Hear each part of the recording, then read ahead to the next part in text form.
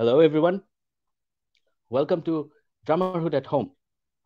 আমরা সবাই এই প্যান্ডেমিকে লকডাউন এবং probably this is the best thing to do আমাদের নিজেদেরকে সেফ রাখার জন্য এবং আমরা এই সময়টা কাজে লাগাবো, কিছু একটা করব, ব্যস্ত থাকবো, হাসি খুশি থাকবো এবং সুস্থ থাকবো। So this is a beautiful initiative, Drummerhood at Home, by Stargazer. And Stargazer, ছোট্ট করে একটু বলি, Stargazer has been working with drummers. আমরা 2019-18 we have organized the very first drum fest in Bangladesh, and it was a tremendous success. So on that note, we will be talking with some of our beloved musicians. So jehetu, first of all, being a drummer, we point always with the drummers, for the drummers, by the drummers. So Ajke we have our guest, and to kick off this show, we have none other than our beloved Sheikh Monirul Alam Tipu Bhai, widely known as Tipu Bhai from Warfaze. So সবাই Tipu Bhai Warfaze নামে চিনে. So Tipu Bhai, actually he has a humongous long journey in music industry. আজকে থেকে না সেই 80s এর musician উনি, এবং আজ পর্যন্ত উনার অবদান এই মিউজিক ইন্ডাস্ট্রি ডেভেলপমেন্টের পিছনে অনেক। আমরা যারা কাছ থেকে তাকে দেখেছি আমরা জানি, যখনই কোনো ইস্যু হয়, যখনই কোনো ডেভেলপমেন্টের ব্যাপার আসে অ্যাবাউট দিস ইন্ডাস্ট্রি, টিপু ভাই সবসময় সামনে থাকে। এবং আজকে আমরা টিপু ভাইয়ের সঙ্গে কথা বলবো about his long musical journey, and will try to find out some things that আমরা অনেকে জানি না। অ্যান্ড লেটস সি কি হয়। It's an informal thing, so দেখা যাক কত দূর যাওয়া যায়। হ্যালো টিপু ভাই, আসসালামু আলাইকুম। ওয়ালাইকুম আসসালাম। ওয়ালাইকুম আসসালাম, কি খবর টিজে? আসসালামু আলাইকুম ভাই, কি অবস্থা? House everything? ওয়ালাইকুম আসসালাম, আছি, চলে যাচ্ছে, ভালো আলহামদুলিল্লাহ। তুই ভালো? এই তো চলছে, বাসায় লকড, কিছু করতে পারি না, ড্রাম নাই বাসায়, বাজাইতে পারি না। সো একই অবস্থা, সবাই বাটে। একদম একদম একদম ভালো একটা ওয়ার্ড বলছেন, অনেক বছর পর শুনলাম, বাটে আমরা সবাই পুরাই। ভাই, house your health, house everything? So far so good. ওকে, আছি, সো ফার সো গুড, ভালো আছি, চলে যাচ্ছে আলহামদুলিল্লাহ। বাট সাবধানে আছি, সচেতন থাকার চেষ্টা করছি, অন্যদেরকে সচেতন করার চেষ্টা করছি, এই তো এইভাবেই আছি। এটাই ভাই, আই গেস আমাদের ঘরে থাকাটা এখন সবচেয়ে biggest fight against this whole thing, এবং একে অপরের প্রতি এই দেখে রাখা, বেসিক্যালি সবাই ঠিক আছে কিনা, শুধু নিজে ঠিক থাকলেই তো হবে না, সবার প্রতি নজরদারিটা রাখতে হবে, যেন মানে আমি ঠিক থাকলে আমার পাশের জন যেন ঠিক থাকে, এটলিস্ট খোঁজ খবর রাখা কি হচ্ছে না হচ্ছে। সো অবশ্যই অবশ্যই, it is a tough time, and we will get over it sometime in the future, but এইটাই কিন্তু সুযোগ, কিছু করার নাই, সো আড্ডাবাজি আর ওটাই, কি আর করা বল, কি আর করা, সেটাই। তো টিউ ভাই, আজকে আমি কিন্তু I wanna talk to you about a lot of things যেটা we're gonna take you down অনেক বছর আগে। So I hope আপনি ready, because I don't know তুই কি করবি, কি বলবি। না না না, আমি জাস্ট স্টার্ট করব। টিউ ভাই, let's just start। সেটা হচ্ছে যে আপনার চাইল্ডহুড আপনার চাইল্ডহুড দিয়ে শুরু করব, মানে আপনি বুঝতেছেন আমি কোথায় নিয়ে যাবো আপনাকে। ও নো, ঠিক একদম শুরু থেকে চলে যাচ্ছে, একদম শুরু থেকে আসছে। জি জি জি জি জি ভাই। ও নো, বাট এগুলা আচ্ছা, ওকে, I am sharing with you and the audience, of course. ইয়া, আমি আসলে অনেক ছোটবেলাতে তবলা শেখা শুরু করি, অনেক বছর, এটা মানে অনেক আগে, এটা অ্যারাউন্ড 1976। ওই সময় আমি ছায়ানটে ভর্তি হই। আমার বোনরাও রবীন্দ্রসঙ্গীত শিখতেন, আরেকজন নাচ শিখতেন ক্লাসিক্যাল, তা আমি ওনাদের সাথে ছায়ানটে যেতাম এবং আমি তবলা শিখতাম ওখানে। আমার উস্তাদজি গুরু ছিলেন মদন দা। তো এখানে আমি 5 বছর ক্লাস করি, আরো 2 বছর বাকি ছিল, ফুল কোর্সটা কমপ্লিট করতে পারিনি।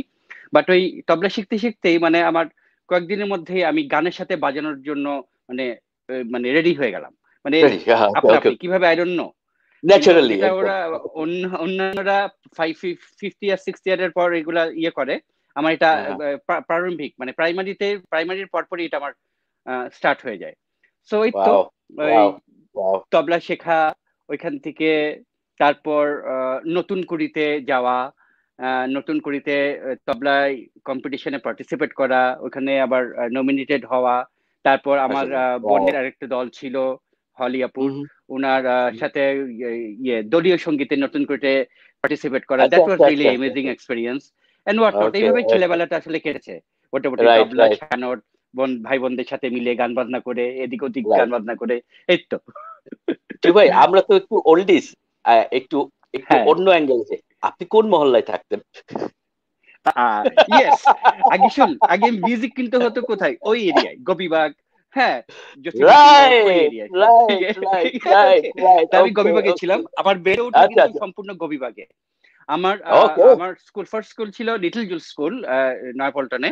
তো আচ্ছা, আচ্ছা। আমরা আগে নয়াপল্টনে থাকতাম, ওখান থেকে শিফট হয়ে আমরা চলে আসি ইয়েতে, গোপীবাগে, আমার চাচার হুম, হুম। বাসায়। ওখানে ওখানে ওখানে অনেক বছর ছিলাম, গোপীবাগে আমার অনেক বছর, অনেক স্মৃতি নাইনটিন তার সেভেন্টি মানে। সিক্স থেকে, হ্যাঁ, এইটটি এইটটি সিক্স পর্যন্ত প্রায় 10 বছর ওয়াও। ছিলাম। ওকে, ওকে। হ্যাঁ, when did this drumming thing started?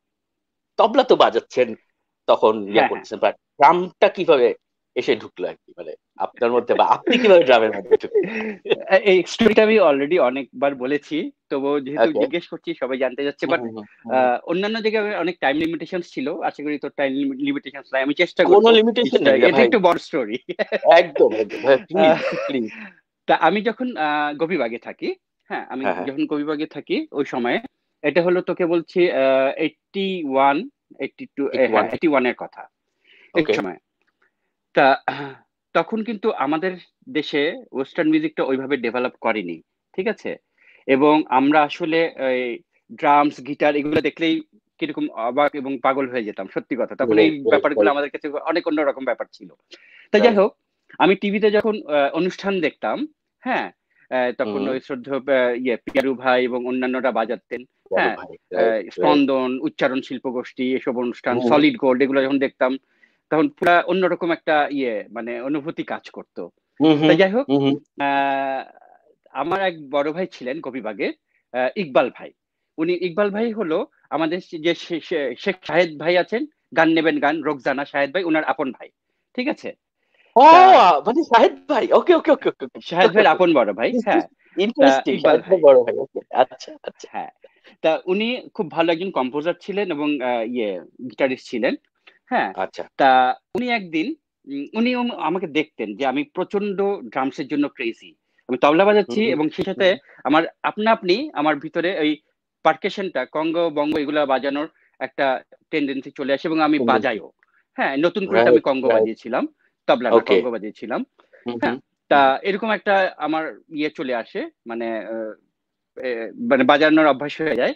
এবং ও এই হয়ে যায়। পিচ্ছি অবস্থায় আমি নানান জায়গায় আমার বোনদের সাথে বিভিন্ন অনুষ্ঠানে আমি বাজাতাম, পাড়ার বিভিন্ন ভাই বা আপুদের অনুষ্ঠানে আমি বাজাতে যেতাম, তবলা হোক, ওকে, কঙ্গ হোক, ওকে, ওকে, যাই হোক, ওকে। পারকাশন। তা এই হলো অবস্থা। তা ইকবাল ভাই আমাকে দেখছেন যে আমি প্রচন্ড হুম। ড্রামসের ব্যাপারে ক্রেজি, কিন্তু আমি ড্রামস কখনো চোখে দেখিনি। একদিন হঠাৎ উনি আচ্ছা। আমার বাসায় আসলেন, হঠাৎ একদিন আমার বাসায় আসলেন অ্যারাউন্ড সকাল 11টার দিকে। বললো যে, হুম, হঠাৎ এসে আমাকে বলল, টিপু কি করিস? আমি বলি, "এই তো ইকবাল ভাই, আছি, বসে আছি।" এই হুম। বলে, ড্রাম বাজাবি? আমি ড্রাম বাজাবো হ্যাঁ। মানে? আমি ড্রাম তো জীবনে চোখে দেখিনি, ড্রাম বাজাবো কোত্থেকে? হ্যাঁ, তুই বাজাবি কিনা বল। বললাম, হ্যাঁ বাজাবো। হুম, তখন আমাকে বলে যে, আহ, আজকে তুই 3:30টার সময় রেডি থাকবি, আমার সাথে এক জায়গায় যাবি, আর একটা শর্ত ওকে। আছে, ওখানে আমি যা যা বলবো তুই শুধু হ্যাঁ করবি, হ্যাঁ হ্যাঁ করে যাবি, তুই কোনো কথা আচ্ছা। বলবি না। আমি বললাম, আচ্ছা ঠিক আছে। তা যাই হোক, আমি একেবারে এক্সাইটেড, ভাত টাত মানে খাই কই 1:30-2টায়, আমি পারলে বাসে তখনই ভাত টাত খেয়ে রেডি হয়ে বসে থাকি, এই অবস্থা। আচ্ছা, আচ্ছা, তা আচ্ছা, আচ্ছা। আমি এক্সাইটেড। তা উনি ঠিক ওই 3:30টার সময় আসলেন, এসে বললো, তুই রেডি? আমি বললাম, হ্যাঁ রেডি, চল। বললি, কোথায় হুম, যাবো? হুম, চল আমার সাথে।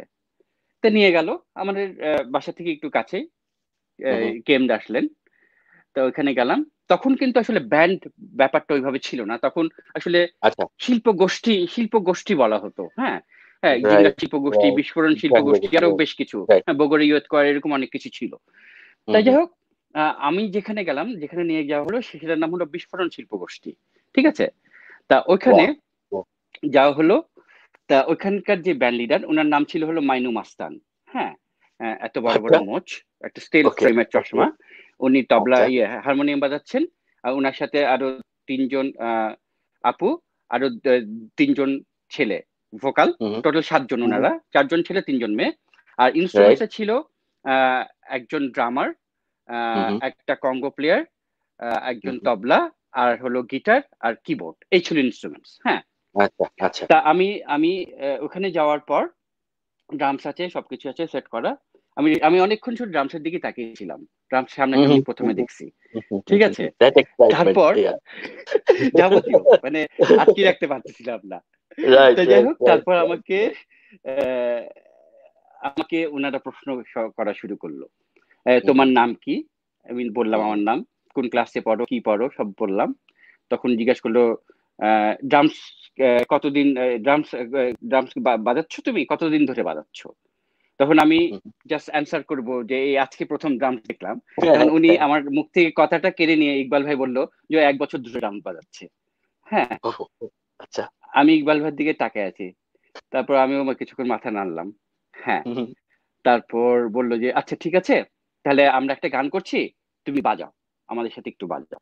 হ্যাঁ, হুম, তাই বললাম ঠিক আছে, তার আগে আপনারা একটু একটা গান করেন। হ্যাঁ, একটা গান করেন উইথ যে আরেকজন ড্রামার আছে, সে সহ, হুম, সবাই সহ। তা ফাইন, ওকে, তারা গান করা শুরু করলো। আমি শুধু ড্রামসের জীবনে প্রথম দেখছি তুর্য, ইউ রাইট, নো, হ্যাঁ, রাইট, কোনটাকে রাইট, কি বলে right, I don't write, no.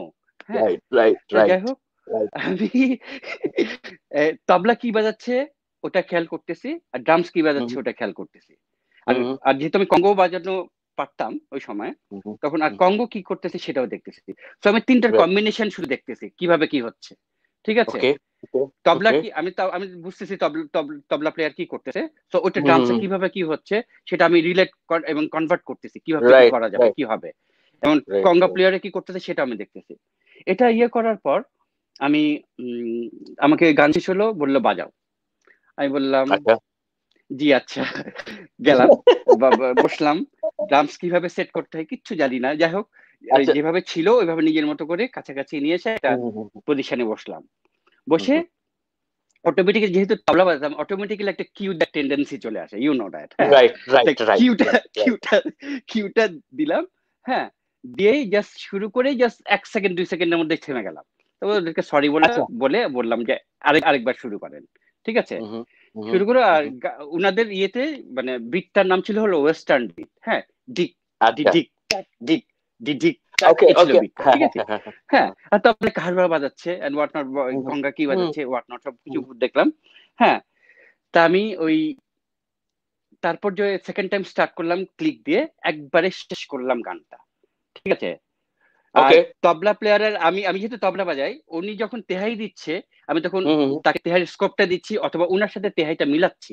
হ্যাঁ, জিনিসটা খুব রাইট, ইন্টারেস্টিং রাইট, হচ্ছিল তখন। হ্যাঁ, হুম, হুম, তা হুম, হুম, ওইখানে হুম, যে হুম, ড্রামারটা ছিলেন উনি ওই আগের, তা দেখ সবাই খুব অবাক হলো। তা আমাকে অডিশনের পরপরই বলল যে আমাদের সামনে বেশ কিছু টিভি অনুষ্ঠান আছে এবং অন্যান্য কিছু অনুষ্ঠান আছে, তা ওগুলোতে তুমি বাজাবা আমাদের সাথে, এবং কালকের থেকে তুমি রেগুলার প্র্যাকটিসে আসবা। আগামী 10 দিন পর থেকে আমাদের অনুষ্ঠানগুলো শুরু হবে। ওয়াও, এবং আমার লাইফের ফার্স্ট প্রোগ্রাম ড্রামস বাজাবো হলো টিভিতে, তারপর লাইভ টিভিতে। হুম, হুম, ঠিক আছে, হুম, হুম, তখন ইউনিভার্সিটি ম্যাগাজিন, যুব মেলা, আরো অনেক কিছু, আনন্দ মেলা, অনেক কিছু হতো অনুষ্ঠানগুলো। আচ্ছা, তো আচ্ছা, এরকম আচ্ছা, 2-3টা প্রোগ্রামে বাজাতে হবে। হুম, হুম, তা আমি হুম, হুম, পুরো এক্সাইটেড, আমি আসলে কি করব না করব কিছু বুঝতে পারতেছিলাম না, সত্যি কথা। হ্যাঁ, রাইট, প্রথমত ডান্স জীবনে প্রথম দেখলাম, বাজালাম, হ্যাঁ, হ্যাঁ, বাজাতে টুকটাক চেষ্টা করে পারলাম। তারপর হুম, আবার হুম, আমার হুম, প্রথম অনুষ্ঠান হবে বিটিভিতে, মানে যেটা আমি হুম, হুম, হুম, চিন্তা মানে করিনি, ওই স্বপ্ন সময়ের দেখি জন্য নাই। Probably the biggest platform. বিশাল বিষয়, বিশাল। হ্যাঁ, রাইট, রাইট, এনিওয়ে, তারপর তারপর আমি ইয়ে করলাম, আহ এই শুরু হলো আমার ড্রামসের যাত্রা এইভাবে। Get it? Okay, yeah man, এই হলো মানে অবস্থা। Wow, wow, wow, wow. আচ্ছা, ওই সময় যখন আপনি স্টার্ট করলেন বাজানো, তো ধরেন বাজাচ্ছেন, you R already playing, so ওই সময় কি কোনো ইনফ্লুয়েন্সেস ছিল বা কাউকে কি আইডলাইজ করতেন বা আছে না যে আমি ওইরকম বাজাইতে চাই, এরকম কি কোনো ইয়া ছিল ধরেন? আমি বলি ওই সময় আসলে আমাদের তখন স্পুল রেকর্ডার ছিল গান শোনার জন্য, স্পুল ছিল আর রেডিওগ্রাম ছিল, লং প্লে, ঠিক আছে। রাইট। তা আব্বা খুব রবীন্দ্রসঙ্গীত শুনতো, প্রচন্ড আচ্ছা। রবীন্দ্রসঙ্গীত, সন্ধ্যা মুখোপাধ্যায়, অনেক এই টাইপের গানগুলো শুনতো। And আমার ভাই কিছু বন্ধুদের কাছ থেকে এলপি কালেক্ট করতো, বিটলস এর কালেক্ট করতো, ভেঞ্চার্স এর কালেক্ট করতো, শ্যাডোজ এর কালেক্ট করতো, স্যান্টানার কালেক্ট করতো, ঠিক আছে। ওইগুলা উনি যখন শুনতেন তখন আমি এগুলা মানে খুব ভালো লাগতো, কিন্তু আমি তো বাঁচাতে পারতাম না, ওইভাবে হতো না। হ্যাঁ, যাই হোক, যখন তবলাটা হলো এবং ওইগুলোর সাথে আস্তে আস্তে রিলেট করতে পারলাম, তখন ওইভাবেই চিন্তা হতো কবে এদের মতো বাজাতে পারবো। আর ওই সময় টিভিতে ওই সোলসের অনুষ্ঠান, স্পন্দনের অনুষ্ঠান, এগুলা হতো, উচ্চারণের অনুষ্ঠান। তো পিয়ারু ভাই, পিলু ভাই, উনাদের বাজানো দেখে তখন মনে করতাম কবে ইনাদের মতো বাজাতে পারবো, কবে ইনাদের মতো আর করতে পারবো। ওইভাবে জিনিসগুলো আসলে কাজ করেছিল, ইন্সপিরেশন গুলো এসেছিল। ইন্টারেস্টিং যে আপনি প্রথম দিন ড্রাম বাজানোর 10 দিন পরে আপনি বিটিভিতে শো করছেন, মানে ফার্স্ট শো বিটিভিতে, এবং তাও কি বিদেশি ড্রাম, মানে একেবারে পুরো ইংল্যান্ড থেকে নতুন আনা ড্রাম, যেটা 4-5 বার ইউজ হয়েছে, সেরকম একটা ব্লু কালারের ড্রামস আমি বাজিয়েছিলাম। আসলে মানে অন্যরকম একটা ভালো লাগা ছিল। তো দিস ইজ ইন 82, রাইট ভাই? সরি, এটা 82 তে? 81 টু এই সময়, 81 82, ওকে ওকে। বাট তার কয়েক বছর পরেই তো you started playing with the real big man, মানে মিস্টার আজম খান, মানে the rock and roll guru of Bangladesh. How did that happen? আচ্ছা, আসছি এই পার্টটাই। আমি এরপরে যেটা হয়েছিল, ওই 81-82 সালে যখন শুরু করি, তখন বাজানো শুরু করলাম এবং বিস্ফোরণ শিল্প গোষ্ঠীর মাধ্যমে অন্যান্য জায়গায় অনুষ্ঠান শুরু করলাম। তখন টুর্জো, তখন আমাদের মিউজিক গুলা কিন্তু ওই এরিয়া কেন্দ্রিক হতো, নারিন্দা, গবিবাগ, হ্যাঁ, তারপর বংশাল, জসিমউদ্দিন রোড, ওই এরিয়ায় হতো, ঠিক আছে। তা আমার ওই এরিয়ায় খুব নাম ডাক ছড়িয়ে পড়লো, একটা পিচ্ছি ড্রামার আছে, শুধু হাসে আর দারুণ বাজে, ঠিক আছে। এই হলো অবস্থা। তো ওই অবস্থা থেকে আমি বিস্ফোরণ শিল্প গোষ্ঠী এবং ইকবাল ভাইকে নিয়ে, আমিন ভাইকে নিয়ে, হ্যাঁ, আমরা প্রথম, আমার যেটা ব্যান্ড ছিল নাম হলো পনি মিউজিক্যাল ব্যান্ড, এবং এই ব্যান্ডের প্রথম অনুষ্ঠান ছিল টিভিতে, ঠিক আছে। আমরা পরপর টিভিতে বেশ কিছু অনুষ্ঠান করি, তারপর আরো অনেক কিছু অনেক জায়গায় বাজানো হয়, একের পর এক করে স্টার্সে বাজানো হয়, তারপর ট্র্যাক্টসে বাজানো হয়, এরকম বেশ কিছু জায়গায় বাজানো হয়। আর তার আগে যেটা আমরা আজম ভাইয়ের যে ব্যাপারটা, তার আগে আমরা আরেকটা ব্যান্ড ফর্ম করি, তার নাম ছিল স্কর্চারে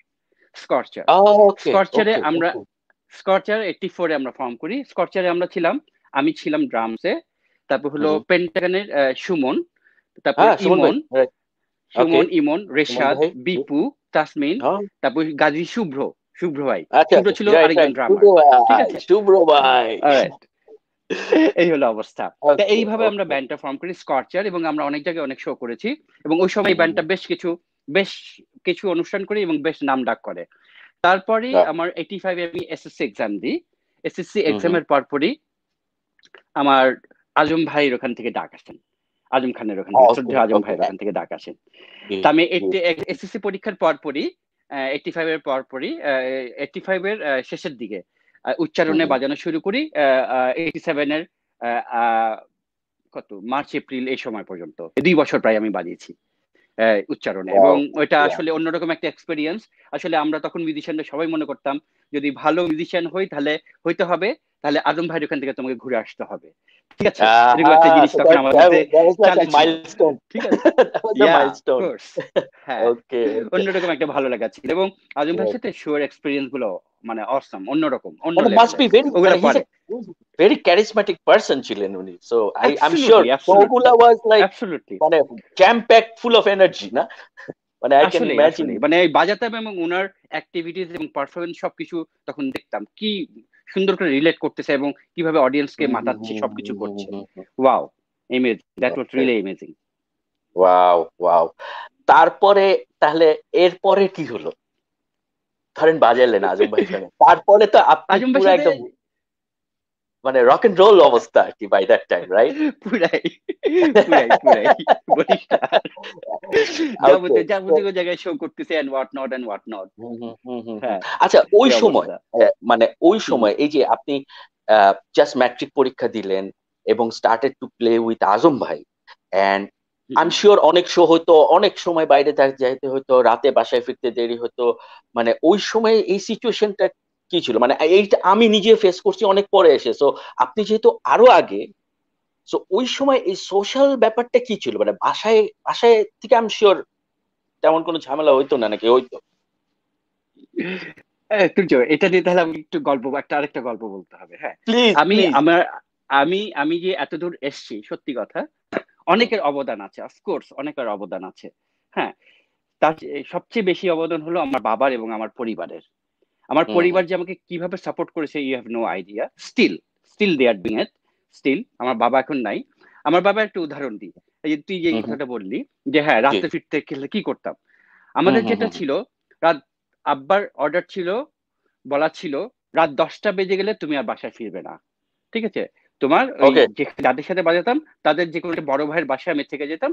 সকালে আমি স্কুলে যাওয়ার আগে বাসায় চলে আসতাম, তারপর আবার গোসল টোসল করে স্কুলে চলে যেতাম 11টার দিকে, ওকে সাড়ে 10টা ওকে 11টার দিকে। হুম ঠিক হুম আছে, হুম তো হুম এটার একটা আমি ঘটনা বলি, কিরকম আমি হুম ইন্সপিরেশনটা পেয়েছি আমার বাবার কাছ থেকে। হুম হ্যাঁ, হুম হুম, সেটা হলো যে আমি তখন স্টার্স নামে একটা ব্যান্ড বাজাই। এখানে চন্দন আচ্ছা ভাই, মনির ভাই, জাকির ভাই, ওনারা ছিলেন, খুব আদর হুম করতেন হুম আমাকে। হ্যাঁ, আমি ওকে তখন ক্লাস 5 6-এ পড়ছি। তা হুম হুম আমার ওনাদেরকে আমি বললাম যে আমার সামনে মিড টার্ম এক্সাম শুরু হবে, তা আমি এর মধ্যে আর প্র্যাকটিসে আসতে পারবো না, সামনে কোনো শো করতে আচ্ছা পারবো না। ঠিক আছে, এটা ওনাদেরকে আমি জানালাম। ওকে এবং ওকে তার কয়েকদিন পরই ব্রাহ্মণবাড়িতে একটা শো ছিল। ঠিক আছে, ব্রাহ্মণবাড়ি আচ্ছা আমি বললাম হ্যাঁ, তাই বললাম আমি ওনাদেরকে জানিয়ে দিলাম। আর বললাম ঠিক আছে, তখন তো আর মোবাইল নাই, চলে হুম যাবো, হুম আমি হুম আমার মতো লেখাপড়া করি, খেলাধুলা করি। আর রাইট এই ওনার 2-3 দিন পর আমার বাসায় বিকালে আসলেন। হ্যাঁ, বিকালে আসার পর উম আমি আমি ছিলাম না, আমি পাড়ায় অন্যদের সাথে আড্ডা মারছিলাম। সন্ধ্যায় আচ্ছা বাসায় আসলাম, দেখি ভাইয়ারা সব বসে আছে। হ্যাঁ, হুম আমি তো দেখে অবাক, ভাইয়া কি আপনারা সবাই এরকম? বলে তো আসলাম, তোমার কেমন লেখাপড়া করছো, কি অবস্থা দেখতে হুম আসলাম। হুম এই হুম দেখি আব্বার সাথে ওরা গল্প করতেছে সবকিছু। তা আহ আব্বা বলল, টিপু তুমি আহ, ওদের যে সামনে অনুষ্ঠান, তুমি প্র্যাকটিসে যাচ্ছ না কেন? প্র্যাকটিসে যাচ্ছ না কেন? আচ্ছা আমি বললাম আব্বা আমার তো সামনে এক্সাম, মিড টার্ম এক্সাম, আর সাত ওকে দিন 10 দিন পর। হ্যাঁ, সো আমাকে প্রিপারেশন নিতে হবে সবকিছু।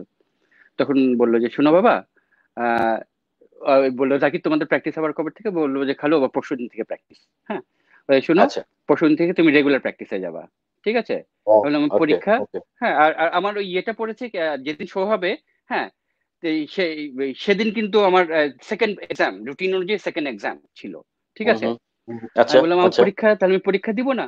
ও দেখো বাবা, জীবনে লেখাপড়া সবাই করে, কিন্তু এর মিউজিশিয়ান বা এরকম ট্যালেন্টেড কেউ হতে পারে না। সবার জন্য সবকিছু না। তুমি ওয়াও যেটা করছো ওয়াও তুমি সেটাই করো, পরীক্ষা টরীক্ষা ওয়াও তোমার দিতে হবে না। বুঝছি, ওয়াও মানে এই ওয়াও লেভেলের আমি ওয়াও সাপোর্টটা পেয়েছি আমার বাবার কাছ থেকে। ঠিক আছে, মাশাআল্লাহ এই মাশাআল্লাহ এই আম্মার সাথে সিরিয়াস গ্যাঞ্জাম লাগলো আব্বার, তুমি ছেলেটাকে স্পয়েল করতেছো, এই করতেছো, ফিচার শেষ। আব্বা হুম বলল হুম শুনো, সবাই এই ডাক্তার ইঞ্জিনিয়ার এগুলা হচ্ছে, আমার ছেলের এগুলা রাইট হওয়ার দরকার নেই। আমার রাইট ছেলে যেটা পছন্দ করে ভালোবাসে সেটাই হবে, এবং এটা সবার দ্বারা সবার সবকিছু হয় না। এইরকম রাইট আমি ইন্সপিরেশন পেয়েছিলাম আমার ফ্যামিলির কাছ থেকে, আমার বাবার ওয়াও কাছ থেকে। হি believed in you and here you R here you আর পুরাই পুরাই। মানে এই ধাক্কাটা আই গেস আমরা আমরা অনেকেই যদি পাইতাম, মানে অ্যাটলিস্ট আমি যদি পাইতাম, I could have hmm. Bin maybe. না, of course, বিকজ না আমি খুবই সিরিয়াসলি লাকি ভাই, ছিলাম, that's true. Your very lucky. আমি আমার লাইফে অফকোর্স, জীবনে বাসার থেকে কোনো সাপোর্ট পাইনি, তাই একেবারে ফ্যামিলি একেবারে। সাপোর্টটা আসলে খুব ইম্পর্টেন্ট রে। Family it is support so না পেলে আসলে ইম্পর্টেন্ট। আগানো যায় না। আর ওই সময় তো এই যুদ্ধটা আসলে করা যায় না, মানে কিছু কিছু সময় যায়, স্পেশালি যখন পকেটের এক্স্যাক্টলি টান এক্স্যাক্টলি, আসে তবে তখন তো পজিশনটা আর তো ওই হয় যুদ্ধ। নাই। এক্স্যাক্টলি ও এক্স্যাক্টলি এক্স্যাক্টলি, ওয়াও ওয়াও এই হলো মাশাআল্লাহ অবস্থা, মাশাআল্লাহ। বুঝছিস? Okay right right. তারপরে তো আসলে ওয়ারফেজ, রাইট? ইয়া, ওয়ারফেজ মাইটি ওয়ারফেজ ওয়ারফেজ। আগে, ওয়ারফেজ আগে না উইনিং আগে, কোনটা ছিল আগে? ওয়ারফেজ আগে, অফকোর্স। ওয়ারফেজ আগে, অফকোর্স ওকে ওয়ারফেজ, ওকে হ্যাঁ। ওকে ওকে। How did that start? মানে হাউ ডিড ইউ মানে meet them and how did the band form? আচ্ছা, এটা এইটার ঘটনাটা বলি। এটা হলো বুঝছিস, ওই আমার স্কুল ছিল বাংলাদেশ ব্যাংক হাই স্কুল, ঠিক আছে? আমার স্কুল এই রাস্তার এই সাইডে, আর রাস্তার উল্টা সাইডে হলো নটরডেম কলেজ, ঠিক আছে? আচ্ছা তা আমার আচ্ছা স্কুলের টিচাররা সবসময় বলতো যে তোমাদেরকে কেমন লেখাপড়া করেছি বুঝবো তোমরা যদি রাস্তার এপার থেকে ওপারে তোমরা অ্যাডমিট করতে পারো, অ্যাডমিশন নিতে আচ্ছা পারো, হুম হুম হুম ঠিক আছে? তো এটাও কি বলবো, স্যাররা বলেছেন। যাই হোক, হুম হুম তা পরীক্ষা দিলাম নটরডেমে, পাস করলাম, হুম হুম ভর্তি পরীক্ষায় পাস করলাম, অ্যাডমিট হলাম হুম কমার্সে। হুম হুম। ওটার ক্লাস শুরু হলো, কয়েকদিন পরেই আমার আশাদের সাথে রকস্টার আশাদের সাথে পরিচয় হলো, Right. ঠিক আছে? আচ্ছা ক্যান্টিনে আচ্ছা আশাদের সাথে আচ্ছা পরিচয় হলো। তা ওকে দেখি ও মিউজিক করে এরকম টুকটাক, মইনুল ইমরান ওদের সাথে পরিচয় হলো। তো হুম হুম আশাদের মাধ্যমে তখন আমার পরিচয় হলো কমলের সাথে। তখন আচ্ছা বললো যে আচ্ছা কমল, ওদের একটা ব্যান্ড আছে নাম ওয়ারফেজ, কিন্তু ওটা খুব হুম একটা হুম অ্যাক্টিভ না, কারণ ওদের যে ফর্মাল লাইন আপ ছিল, ওই ড্রামার ফ্যামিলির কারণে এখন মিউজিক করতে পারছে না, সো দে নিড আচ্ছা ড্রামা। আচ্ছা ঠিক আছে, হুম হুম এতটুকুই, আর হুম হুম হয়নি। এর মধ্যে আমরা যেটা করেছিলাম, আমার আশাদের সাথে খুব একটা ভালো বন্ডিং হয়ে গেছিল, এবং সবার সাথে হুম ওই হুম সার্কেলের সাথে হুম একটা ভালো আন্ডারস্ট্যান্ডিং হয়ে গেছিল, যারা আমরা মানে মিউজিক করতাম, সাংস্কৃতিক রাইট মনা ছিলাম, সবাই একটা সার্কেল হয়ে গেছিলাম। হুম তারপর হুম হুম আমরা একটা সিদ্ধান্ত নিলাম যে আমরা ইঞ্জিনিয়ারিং ইনস্টিটিউটে একটা কনসার্ট করব, রকস্টারটা আর ওকে ওয়ারফেজ যেহেতু নাই, আমরা একটা হুম কনসার্ট করবো ফ্রেন্ডস নামে। তখন স্কচার আর হচ্ছে না, তখন আচ্ছা আমি, কমল, সুমন, ইমন, রেশাদ, তাসনিম, হ্যাঁ, হুম হুম এই লাইন আপ করলাম। আর কিবোর্ডে ছিল ইমন, ছিল কিন্তু ইমন লাস্টে পারে নাই। ওই সময় আমাদেরকে আচ্ছা এই সময় সাপোর্ট দিলেন হলো আমাদের শ্রদ্ধেয় ফিডব্যাকের ফুয়াদ নাসের বাবু ভাই, উনি কিবোর্ডে আসলেন, ওকে ঠিক আছে? আচ্ছা ওয়াও উনি উই আসলেন ডিডন্ট নো কিবোর্ডে। দ্যাট নেভার নিউ দিস না না, আচ্ছা এক্স্যাক্টলি, ইঞ্জিনিয়ার ইনস্টিটিউটের একটা বিশাল কনসার্ট ছিল এটা। ওকে তারপর এখানে ওকে কনসার্টটা করলাম, এবং গিটার বাজানোর কথা ছিল আমাদের শ্রদ্ধেয় নিলয় ভাইয়ের, Niloy Das, you know that. ও হ্যাঁ, ইয়েস ইয়েস তা ওকে নিলয় দার উনি অসুস্থ হওয়ার কারণে উনি পারেননি। হ্যাঁ, তখন ওই তাসনিম গিটারটা বাজায়। হ্যাঁ, তাসমিন আচ্ছা তাসমিন আচ্ছা গিটার বাজায়, ঠিক আছে? দ্যাট ওকে ওয়াজ রিয়েলি ওকে একটা অন্যরকম এক্সপিরিয়েন্স হয়েছিল। এবং ওই শোটা, ওখানে আমরা আমরা এই ব্যান্ডের নাম ছিল ফ্রেন্ডস, কারণ ওখানে আমরা বিভিন্ন ওকে ব্যান্ড থেকে সবাই একসাথে হই, এই জন্য নাম হুম ছিল হুম ফ্রেন্ডস। আর রকস্টারটা ওকে রকস্টারটা ফার্স্টে ফ্রেন্ডস করি আমরা রাইট বেশ কিছু গান, হুম হুম তারপর রকস্টারটা হুম হুম করে। এবং ওটা রাইট আসলে আমাদের সবার জন্য একটা টার্নিং পয়েন্ট ছিল ওই কনসার্টটা। এইভাবে আসলে শুরু করলাম। তারপর এই শো এর পর কমল আমাকে বলল, হুম আমরা হুম দুজন কলেজের ক্লাসের ফাঁকে আমাদের আচ্ছা কলেজের পিছেই একটা হুম হুম আরামবাগের গলি ছিল, ওটার নাম হলো ওখানে একটা হোটেল ছিল খুব নাম করা, ডালাস হোটেল।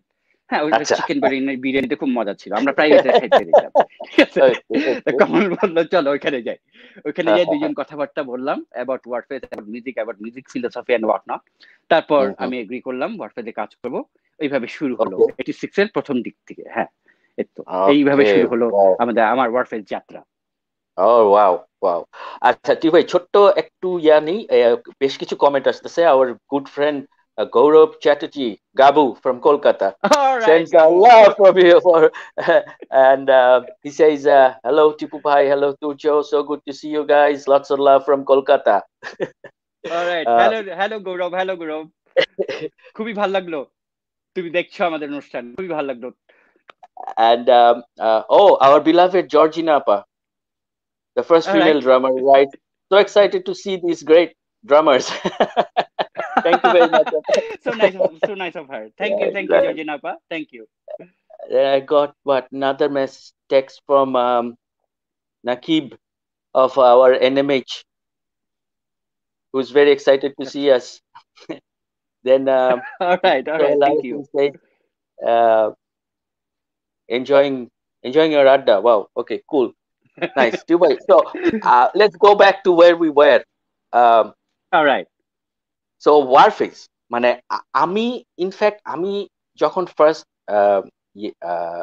বাংলাদেশের সিনটা নিয়ে মানে আমি 92-তে দেশে আসছি তো ওই সময় আমার কাছে আই জাস্ট হার্ড আমি জাস্ট কানে শুনছি যে ব্যান্ড আছে তিনটা যেটা হচ্ছে রকস্টারটা ওয়ারফেজ এসেস এরা সবাই they play real rock rock rock আর কি মানে সো আমি ইনফ্যাক্ট আমার ফার্স্ট শোতে আপনাকে দেখা ইজ 92 বাম্বা কনসার্ট উইমেন কমপ্লেক্স, যেটার আচ্ছা ফার্স্ট ব্যান্ডে আপনি বাজিয়েছেন উইথ উইনিং, এবং এটার সেকেন্ড লাস্ট ব্যান্ডে আপনি বাজিয়েছেন আই ওয়াজ এইসেস। কমল ভাইকে আমি তখন ফার্স্ট দেখি, কমল ভাই বোধহয় তার ঠিক 2 দিন আগে না 1 দিন আগে হ্যাঁ came back to Dhaka, hmm he played হ্যাঁ বেস অ্যান্ড বাট ওই ওই ওই ওই সময়টা মানে এই যে ওই সময় একটা রক মুভমেন্ট হইলো দেশে, right? How and you guys started this like rock started with their heavy metal, you guys with their super melodious rock and powerful stuff. এই মুভমেন্টটা কি জাস্ট ন্যাচারালি হয়েছে, না ইট was like you guys wanted to do it, নাকি ওই সময় এটা এটা মানে দরকার ছিল বা হয় নাই, মানে কি ছিল ব্যাপারটা অ্যাকচুয়ালি একটু বলবেন? আহ, এটা এটা এটার আগে আর স্টোরি আছে, তাহলে এটা হ্যাঁ প্লিজ লিঙ্ক প্লিজ, করতে হবে, বলতে হবে। হ্যাঁ হ্যাঁ হ্যাঁ বলেন না প্লিজ। সেটা হলো যে আমরা 86 আমরা ওয়ারফে ফ্রেন্ডস আর রকস্টার কনসার্ট করলাম আর্লি। বললেন তারপর হ্যাঁ হ্যাঁ তারপর আমি আর কমল মিলে ওয়ারফেসটা একটা শেপ আপে আনলাম। তারপর রাইট। আমরা একটা 87-এ এপ্রিলে আমাদেরই বন্ধুরা অর্গানাইজ করেছিল হোটেল সোনারগাঁ একটা কনসার্ট, ওয়ারফেস, রকস্টার, হার্সলাইন, তারপর ইন ঢাকা, সোলস, তারপর আরো বেশ কিছু ব্যান্ড ছিল, হ্যাঁ 7-8টা ব্যান্ড ছিল। এটা একটা সিরিয়াস মাইলস্টোন কনসার্ট ছিল। হ্যাঁ, তো ওখানে বাজালাম, ঠিক আছে, ওখানে বাজালাম, ওটা একটা সিরিয়াস সাকসেসফুল শো হলো, অন্যরকম এক্সপিরিয়েন্স। তারপর যেটা হলো যে ইয়েরা আমাদেরকে রকস্টারটা আমরা শো করলাম। আমাদের যেটা হলো যে আমরা সব সময় বিকালে আড্ডা মারতাম একসাথে, দুপুর 3টা 3:30 বাজতো, আমরা একসাথে মানে একসাথে আমরা আমাদের বন্ধু পরশের বাসায় আমরা মিট করতাম। ইউনো পরশ ভাই, রাইট? ওকে পরশ ভাই, ইয়া আই নো পরশ ভাই, পরশের বাসায় আমরা মিট করতাম, ওইখানে সবাই মিট করে আমরা তারপর এলিফ্যান্ট রোডে আসতাম। এলিফ্যান্ট রোডের গলির পোলা পাই না আমরা, সত্যি কথা, রেইনবো গলির পোলা পাই।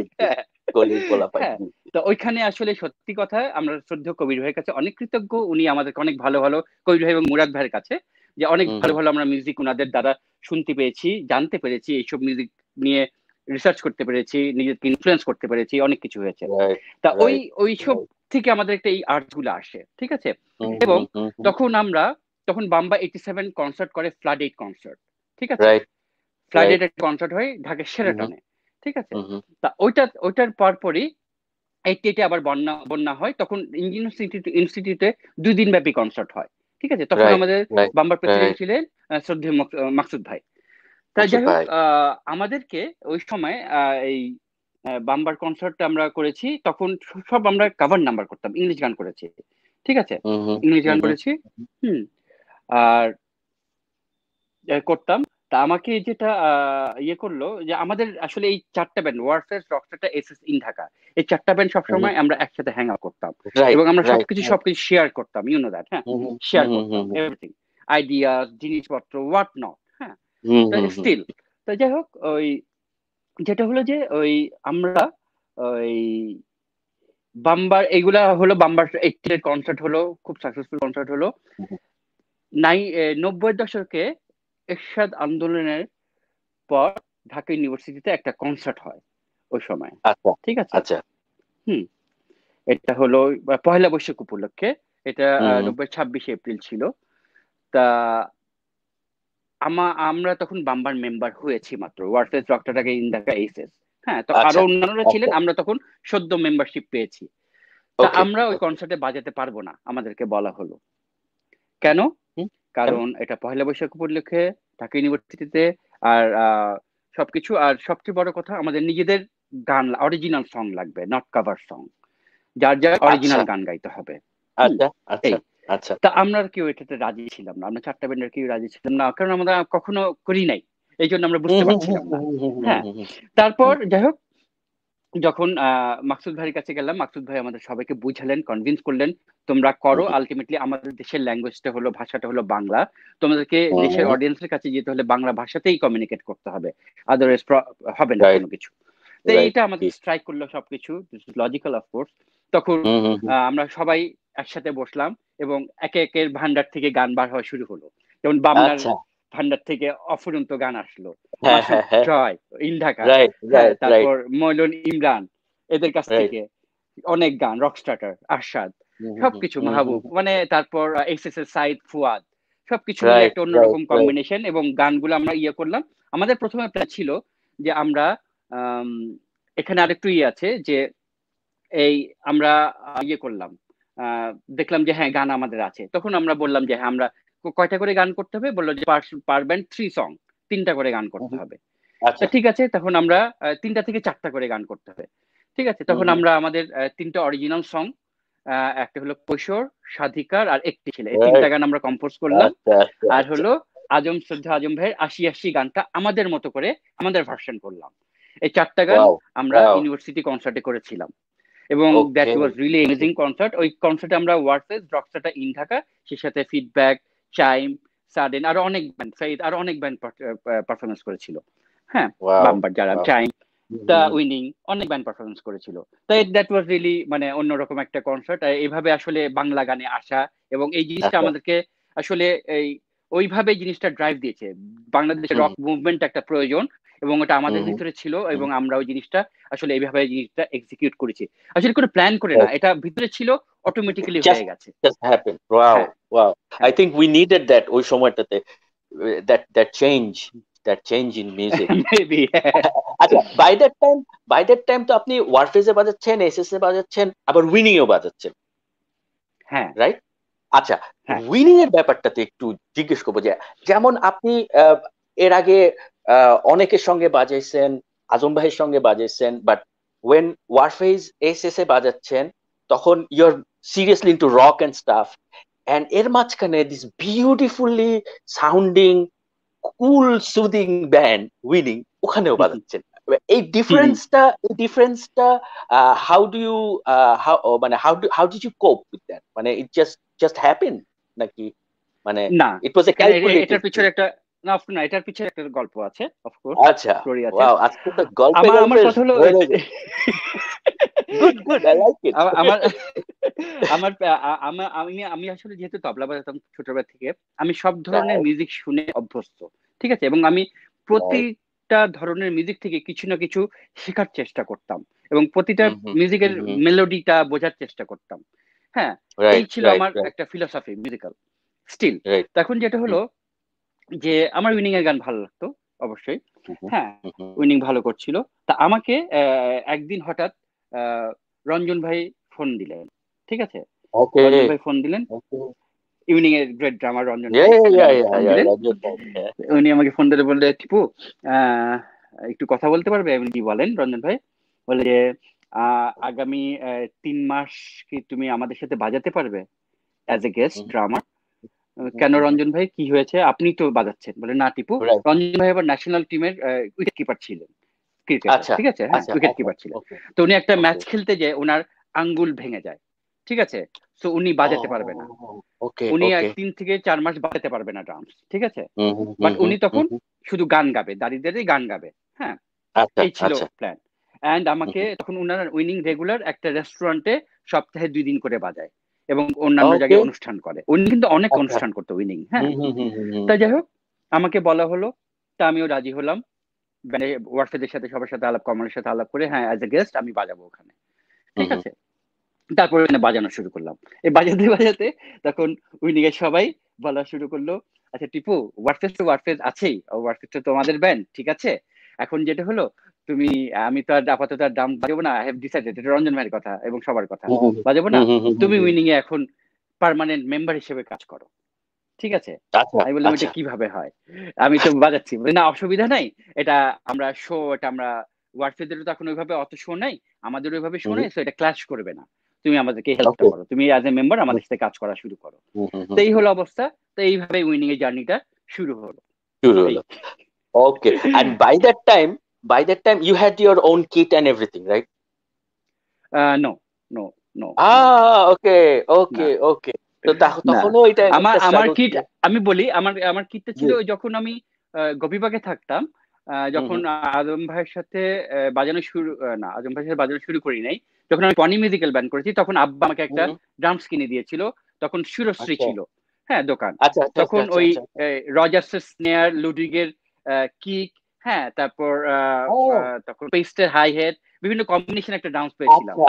ওই সময় ওই ড্রামসটা আমার, ওই সময় আমাকে ওই ড্রামস নিয়েছিল কত, অ্যারাউন্ড 20,000 ওই সময়। হ্যাঁ 76 এর কথা বলতেছে, অনেক টাকা অনেক টাকা। হ্যাঁ 7 পিস ইয়ে নিয়ে তা অনেক টাকা। যাই হোক ওইটা নিয়ে কাজ করি, ওই তারপর ওই ড্রামসটা ইয়ে হয়ে যায়, আস্তে আস্তে ওটা আমি আর যত্ন করে রাখতে পারি নাই, ঠিক আছে। তারপর আমার ড্রামস আসলে আসে হলো ওই ফার্স্ট অ্যালবামের পর আমার ড্রামস আসে নিজস্ব। ওকে ওকে, এটা কি সেই সিলভার কালারের পার্লটা? ইয়া এক্স্যাক্টলি, আমাদের ইন্ডাকা রোজেনের মিষ্টি ক্রোম সুইংস্টার, তামার সুইংস্টার। আচ্ছা ওটা তামার সুইংস্টার, রাইট। মানে না আপনার একটা সিলভার কালারের পার্ল ছিল, ইফ আই এম নট, না ওটা ব্লু, ওটা হলো ইয়ে পার্ল এক্সপোর্ট প্রো সিরিজ, যেটা নিচে হেড ছিল না। হ্যাঁ ওটা আমি 94 ইয়ে থেকে নিয়ে আসছিলাম, দুবাই ট্যুরে গেছিলাম, ওখান থেকে নিয়ে আসছিলাম, ঠিক আছে। উইনিং এর সাথে দুবাই ট্যুরে গিয়েছিলাম, ওখান থেকে নিয়ে আসছিলাম, ঠিক আছে। ওই সময় ওইটা রাইট। আচ্ছা ওই ড্রামসটা ছিল। আর জি প্লিজ বলেন। না আপনি বলেন। আর এর আগে ছিল ওই মিষ্টি ক্রোম ড্রামসটা, ওই মিষ্টি ক্রোম, আচ্ছা সিলভার কালার। তারপর ছিল হ্যাঁ, তারপর হলো pearl export pro. Okay, by that time তো রেকর্ডিং করতেছিলেন, you guys wanted to record by that time, no? How was the technicalities you faced when recording the drum kit back then?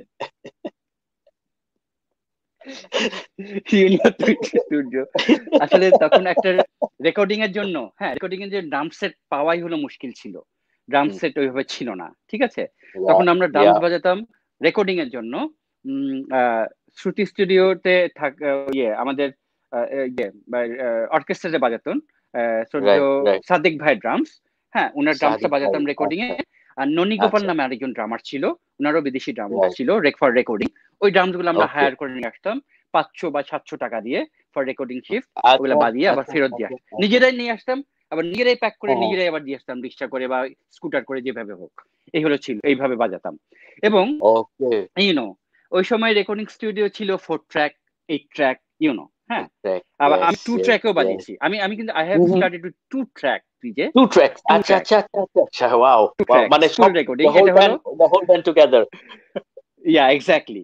এটা হলো ওই ঝংকার রেকর্ডিং স্টুডিও, এটা ছিল হলো তেজতুরি পাড়া, ওখানে খুশনু ভাইয়ের স্টুডিও ছিল এটা। ওখানে 2 ট্র্যাকের ব্যাপারটা ছিল, এক ট্র্যাকে শুধু ভয়েস থাকবে আর এক ট্র্যাকে হলো অল ইনস্ট্রুমেন্টস, ঠিক আছে। কি হতো, আমরা যখন গান রেকর্ডিং শুরু করতাম, হ্যাঁ যখন কিউটা দিতাম, হ্যাঁ ফার্স্ট থেকে লাস্ট পুরা সব মিউজিশিয়ান, ড্রামার, বেসিস্ট, কিবোর্ডিস্ট, তবলা প্লেয়ার থাকলে সবাইকে একেবারে নির্ভুল ভাবে পুরাটা বাজাতে হতো। কেউ যদি গানের একটা শেষও ভুল করতো তাহলে ফ্রম দ্য টপ আবার বাজাতে হতো, ওইভাবে স্কিল হইতে হইতো। হ্যাঁ ওয়ান শট। এবং যদি কেউ ভুল করতো তার যে খবর হতো, এক্স্যাক্টলি, হ্যাঁ তো এই হলো বিষয়। সো অতটুকু কনসেন্ট্রেশন দিয়ে অতটুকু মানে সিরিয়াস হয়ে বাজাতে হতো, এই হলো বিষয়। তারপর আস্তে আস্তে 4 ট্র্যাক আসলো এলভিসে, তারপর এই সারগামে 8 ট্র্যাক আসলো, এভাবে রেকর্ডিং করলাম। এবং রেকর্ডিং এর ওই সময় তো ড্রামসের প্রপার মাইক্রোফোন গুলো ছিল না, যাই হোক যা ছিল ওইভাবেই জিনিসগুলো করা হতো। আগে 4 ট্র্যাকে ড্রামস রেকর্ডিং করে একটা রাফ মিক্স ডাউন করে ওটা 2 ট্র্যাকে আনা হতো, 2 ট্র্যাকে এনে তারপর তারপরে 6 ট্র্যাক খালি হলো, তারপর একটার পর একটা বেস, কোনোটাতে স্ট্রিংস, সোলো, ভয়েস এভাবে ঢুকতো। Typical track bouncing was way of life. Exactly, track bouncing. Track bouncing was way of life. তখন এবং বাউন্সটাই তো করতে হতো আবার মিক্স করে, so it wasn't that easy and just transfer করলাম না, ওটাই ফাইনাল মিক্স হয়ে যাচ্ছে তখন, with no edit anymore. no EQ anymore. Wow, কোনো স্কোপ নাই। Wow. ওকে ভাই, এবার একটু অন্যদিকে আসি, সেটা হচ্ছে your involvement in progressing with this industry and your involvement with Bamba. How did it all begin?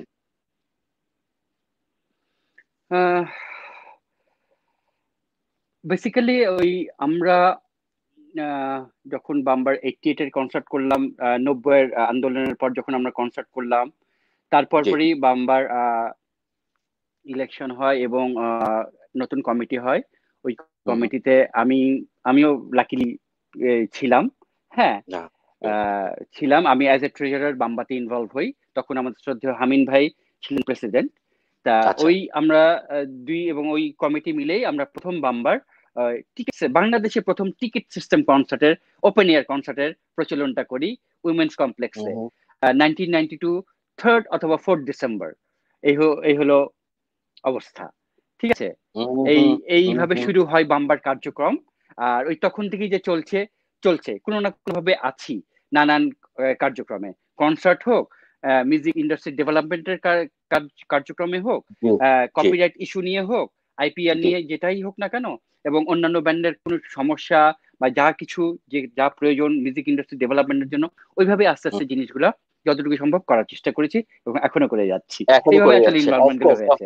মানে আমরা actually it's actually a giant lip in terms of copyright issues যেটা আমাদের মিউজিশিয়ানসদের জন্য হয়েছে, থ্যাঙ্কস টু ইউ হামিন ভাই, specially হামিন ভাই, অবশ্যই মাকসুদ ভাই এবং মাকসুদ ভাই, বাবু ভাই, আপনারা যেভাবে জিনিসটাকে নিয়ে ফাইট করছেন ওভার দ্য ইয়ার্স। হ্যাঁ, এক্স্যাক্টলি, সবাই মানে all this big, I call you guys big heads because আপনারা আমাদের মুরব্বী, এবং আপনারা এই যে ইয়ার ইন ইয়ার আউট, আমি তো দেখছি হামিন ভাই কি পরিমাণ ইনভলভমেন্ট তার ছিল, এবং parallelly you and everybody else. মানে এখন যে আমরা একটা মোটামুটি একটা কোথাও এসে দাঁড়াইছি, thanks to hats off to you guys, নাইলে এটা হয়তোবা আরো নেক্সট 20 বছরে হইতো না।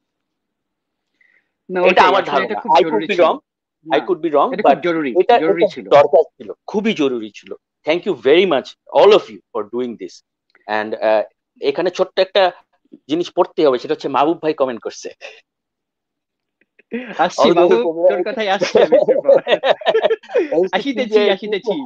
How are you guys? Sorry for the late sign in. How much have I missed? You haven't missed much, but we were talking about you. We will exactly মাহবুব, অনেক কথা হবে। ভালো আছিস তো তুই? জস জস জস, কুল কুল। আচ্ছা টিউ ভাই, এইবার একটু, হ্যাঁ মানে ইটস গুড যে এই যে দেখছেন ড্রামার সবাই কিন্তু ভাই ভাই ভাই।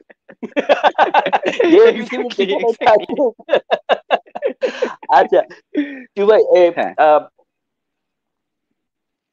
বাম্পার ইনভলভমেন্টের সাথে আপনার আরো অনেক কিছু এনগেজমেন্ট ছিল, like you were with actor music for quite some time. একটু এটা নিয়ে একটু জানতে চাই আপনার কাছে। মানে আমি তখন জানতাম আপনার গাড়ির পিছনে শুধু কার্টুন সিডি থাকে।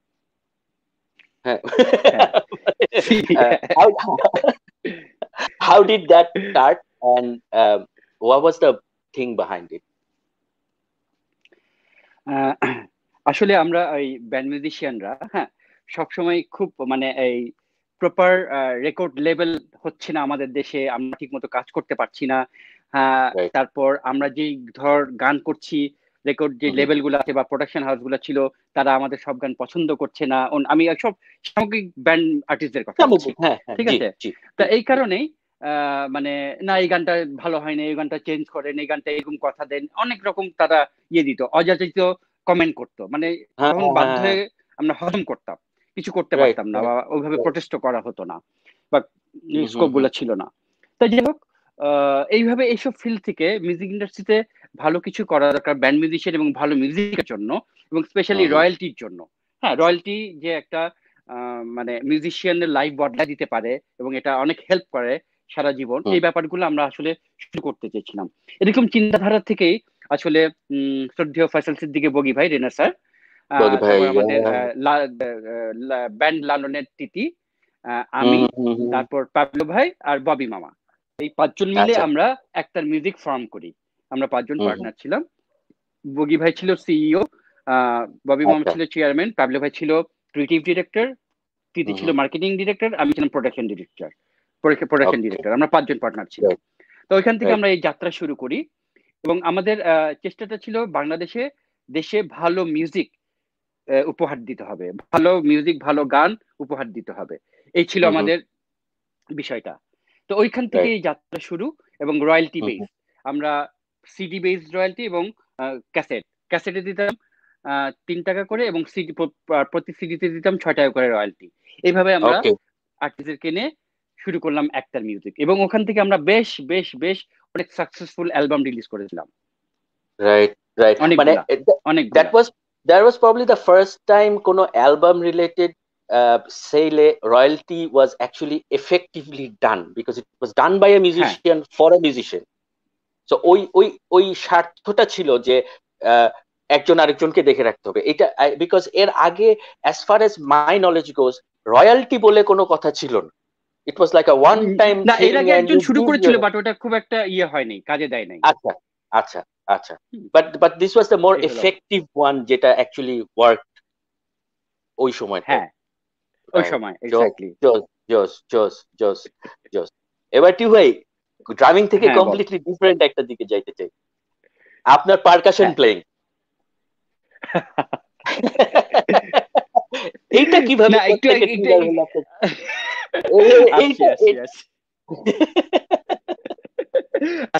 আসছি। আর সেটা হলো যে ওই একটারে আরেকটু কথা বলি, যে একটারে আমাদের বেসিক্যালি বিষয়টা ছিল হলো যে আমরা ভালো গান, ভালো কন্টেন্ট, ভালো ম্যাটেরিয়াল আমরা আসলে দর্শক শ্রোতাদেরকে উপহার দিব, সেই থেকে আসলে সবকিছু চিন্তা করে করা, এবং আর্টিস্টদের ডেভেলপমেন্ট হয়, উপকারে আসতে পারি, এসব চিন্তা করে সবকিছু করা। এবং একটা জিনিস যেটা আমাদের এখানে কনসেপ্ট ছিল না, সং প্রডিউসার বা হোয়াট নট, এই কনসেপ্ট গুলো তখন আমাদের এখানে ওইভাবে ছিল না। আমরা ওইভাবে কাজগুলো শুরু করি। যেমন আমাদের এখান থেকে রিলিজ হয় হলো বা পথিক নবী অ্যালবাম, আমার একটা নদী ছিল, হায়দার ভাইয়ের ফাঁসে গেছি, তারপর হাবিবের কৃষ্ণ মায়া, ওয়ারফেজের মহারাজ, তারপর হলো শাহেদ ভাইয়ের গান নিবেন গান, পেন্টাগনের সেই আমি, হ্যাঁ, বাংলার কিং কর্তব্য ভূমিরও, তারপর প্রত্যুৎ পূর্ণমতিত, তারপর আরো অনেক, আরো বেশ কিছু ভালো ভালো রিলিজ করেছি। এক্স্যাক্টলি, এবং প্রত্যেকটা album was so much hit, হ্যাঁ, এবং ইউনিক, হ্যাঁ। তো এই জিনিসগুলো কিন্তু আমরা সবকিছুই ওইভাবে করেছি। আরেকটা ব্যাপার ছিল, আমরা কিন্তু আমরা যেহেতু এখানে একটারের 5 জনের মধ্যে 4 জনই মিউজিশিয়ান ছিলাম পার্টনারের, আমাদের মধ্যে আরেকটা ব্যাপার ছিল যে আমরা আমাদের যেসব আর্টিস্টদের মিউজিশিয়ান প্রয়োজন এবং ওদেরকে লাইভে হেল্প করা প্রয়োজন, আমরা আমাদের মধ্য থেকে ওদেরকে বাজিয়ে হেল্প করতাম, তাদের লাইভে যেন অ্যাক্টিভিটিটা ভালো থাকে। এটা ছিল আমাদের আরেকটা ফিলসফি, হ্যাঁ। কারণ অনেক আর্টিস্ট কিন্তু মিউজিশিয়ানের কারণে সার্ভাইভ করতে পারে না, বা বেশি দূরে আগাতে পারে না, বা ঠিক মতো তার আউটপুটটা ডেলিভারি করতে পারে না, হ্যাঁ। তো এই কারণে আমরা তাদের সাথে হয়েছিলাম, সম্পৃক্ত হয়েছিলাম এবং কাজগুলো করতাম। এবার আসি যে প্রশ্নটা করা হলো, পারকাশনের বিষয়টা। আচ্ছা, এখানেও একই ব্যাপার। উইনিং এর পর পেন্টাগন ফর্ম করেন সুমন, ইমন, বাবু ভাই, রঞ্জন ভাই, শেলি ভাই, এই 5 জন ফর্ম করে, 5-6 জনের ফর্ম করে পেন্টাগন। তখনও রঞ্জন ভাই ড্রামস বাজাতেন, হ্যাঁ, তখন রঞ্জন ভাই ড্রামস বাজাতেন, কিন্তু রঞ্জন ভাই সুমন সবাই বলল যে পেন্টাগনের পারকাশন দরকার, কারণ ওরা আসলে অনেক জায়গায়, অনেক হাই কমিশন, অনেক ক্লাব, অনেক জায়গায় অনুষ্ঠান করতো বা এখনো করে, হ্যাঁ। তো ওইখানে পারকাশন বাজাতে হবে। আর আমি তো আগেই বাজাতাম, প্রথমে শুরুতে বলেছি আমি কঙ্গো বাজাতাম, হ্যাঁ, তার ভিতরে একটা আর্ট ছিল, একটা চাহিদা ছিল পারকাশন বাজানোর। তা আমি ওই তখন বাজানো শুরু করলাম, এবং ওখান থেকে বাজালাম প্রায় 2009 সাল পর্যন্ত টানা বাজালাম। তারপর অনেক ব্যস্ত হয়ে গেলাম, নানান কারণে বাজাতে পারতাম না।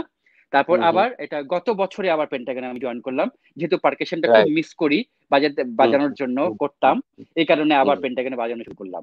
Thanks to Pentagon band, Suman, Morshed, Alif, everybody, এই হিসেবে রঞ্জন ভাই, শেলি ভাই, বাবু ভাই, সবাইকে অনেক ধন্যবাদ আমাকে এই সুযোগটা দেওয়ার জন্য। এইভাবে আসলে শুরু পারকাশনের। এইভাবেই শুরুতেই তো পারকাশন, তারপরে ড্রামিং, তারপরে পারকাশন। Wow wow.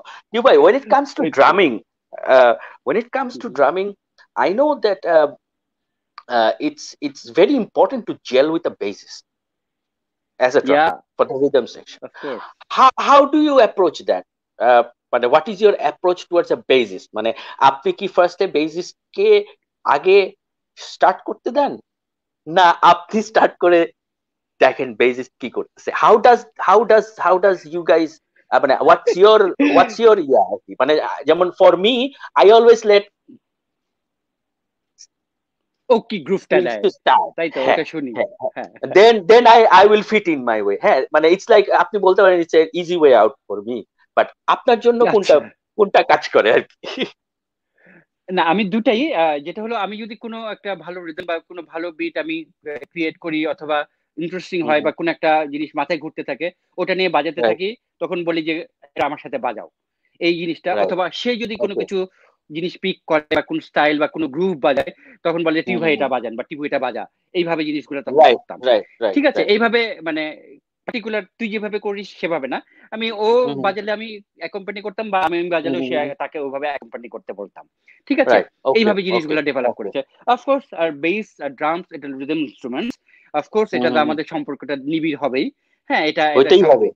তো হতেই এই হবে। হ্যাঁ নিবিড় হবেই, এবং হ্যাঁ হ্যাঁ আসলে ড্রামস আর বেস যত টাইট হবে ব্যান্ডের সাউন্ডটাও সুন্দর ওইভাবে রাইট বের হয়ে আসে। Right right right of course. Right right, it's actually vice versa, মানে you can have both ways and you still come to a point where it all actually makes you feel happy as a musician at the end of the day. অবশ্যই। Bhai, Warfaze has gone through many changes.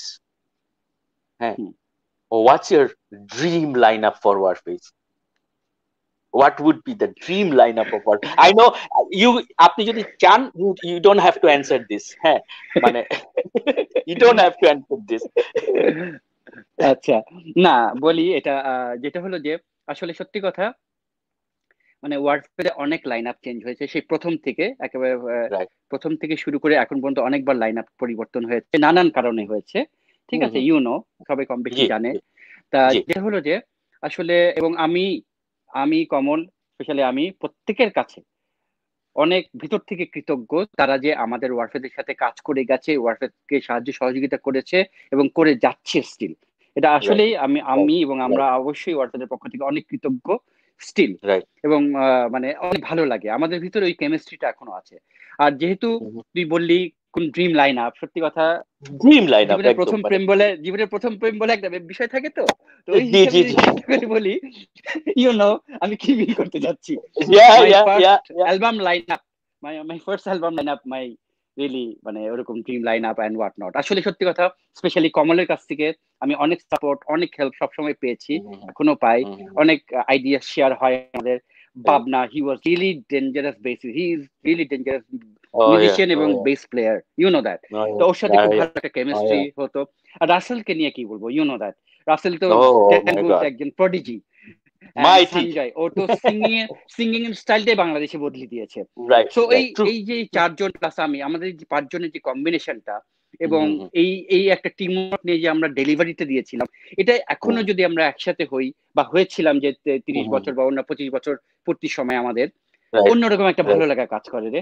এটা আসলে বলতে পারবো না। আমি ওয়ারফেজের প্রতিটা মেম্বারের প্রতি শ্রদ্ধা রেখে বলছি, ভালোবাসা নিয়ে বলছি, জি যেন জি কেউ দুঃখ বা কষ্ট না পায়, মন খারাপ না করে।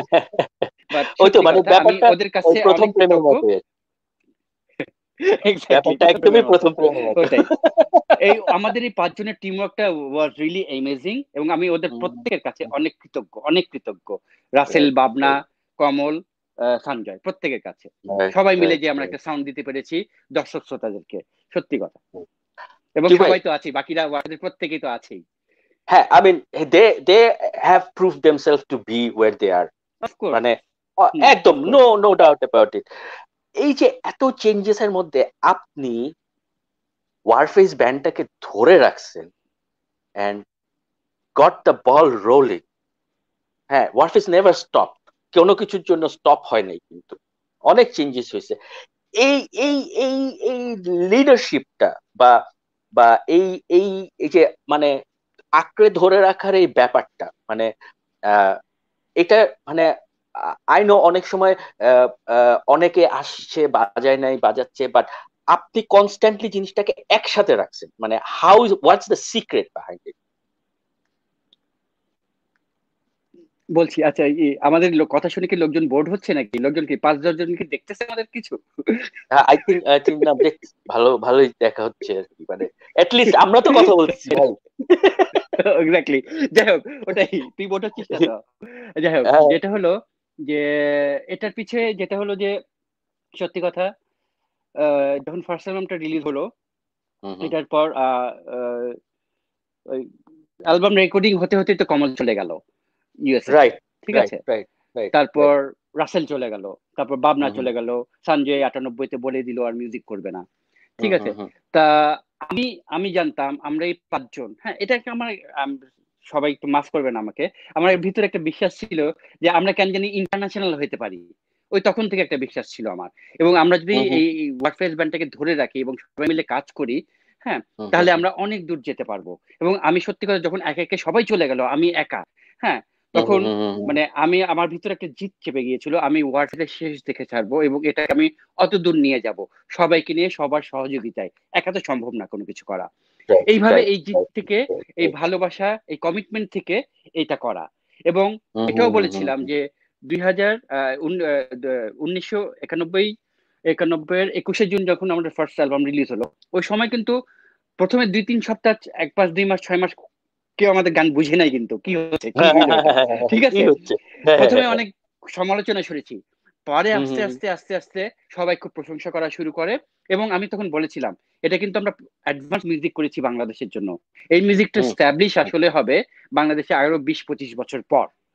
এই টার্গেট নিয়ে কিন্তু আগিয়েছি। সত্যি কথা, সত্যি কথা রাইট থেকে রাইট আমরা কিন্তু এই ব্যান্ড এভাবে সার্ভে করা, শো না, একটা আর্টিস্টের কিছু কি show, live show, live activities, আমরা কিন্তু তাই তা করতে পারতাম না, কারণ তখন আমাদের ওয়ারফেজের 5 জন একটা ইয়ে ছিল, আমরা কেউ কাউকে ছাড়া কোনো শো করব না, এইভাবে জিনিসগুলো রাইট চিন্তা ভাবনা রাইট করতাম। কিন্তু দেখলাম যে না, এটা এটা ঠিক হচ্ছে না।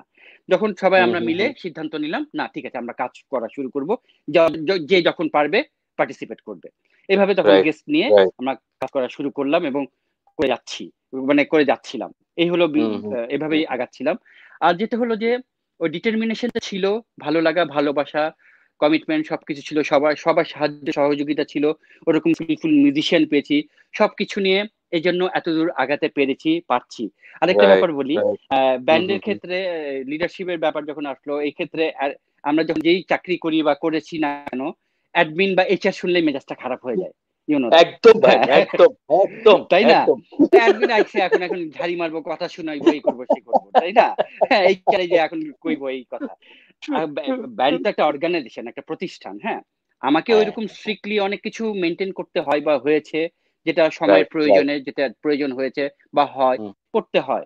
সবার দিক হুম চিন্তা হুম ভাবনা হুম করে এবং সবার মতামত নিয়েই করি কম বেশি। হুম এই হুম হলো বিষয়। তা নানান বিষয় হুম চিন্তা করে, মানে আসলে জড়িত ব্যান্ডটাকে এত দূর নিয়ে যাওয়ার পিছনে। আর অবশ্যই বলবো, হুম ব্যান্ডের প্রতিটা মেম্বার, যারা অতীতে ছিল এক্স মেম্বার, বর্তমান মেম্বার, যারা কাজ করেছে এবং গেস্ট হিসেবে কাজ করেছে বিভিন্ন, যেমন হুম অনেক হুম সময় আমাদের ভোকালিস্ট নাই, রাইট পার্সোনাল কারণে সে অ্যাবসেন্ট, আমাকে হুম হুম জামশেদ, সাকিব, রাফা অনেকেই কাজ করে গেছে, কাজ অনেকেই করে কাজ গেছে। করে গেছে, আরো অনেকেই। হুম হুম হ্যাঁ, হ্যাঁ, হুম হুম এরকম যখন যাকে বলেছি মিউজিশিয়ান, অনেকেই কাজ করে রাইট গেছে। রাইট আমি রাইট নাম বলে রাইট শেষ করতে পারবো না, সত্যি কথা। হুম এবং হুম হুম প্রত্যেকের, কাছে ওয়ারফেজের পক্ষ থেকে, আমার পক্ষ থেকে তাদের কাছে ধন্যবাদ জানাই এবং কৃতজ্ঞতা প্রকাশ করি সব সময়, সব সময়।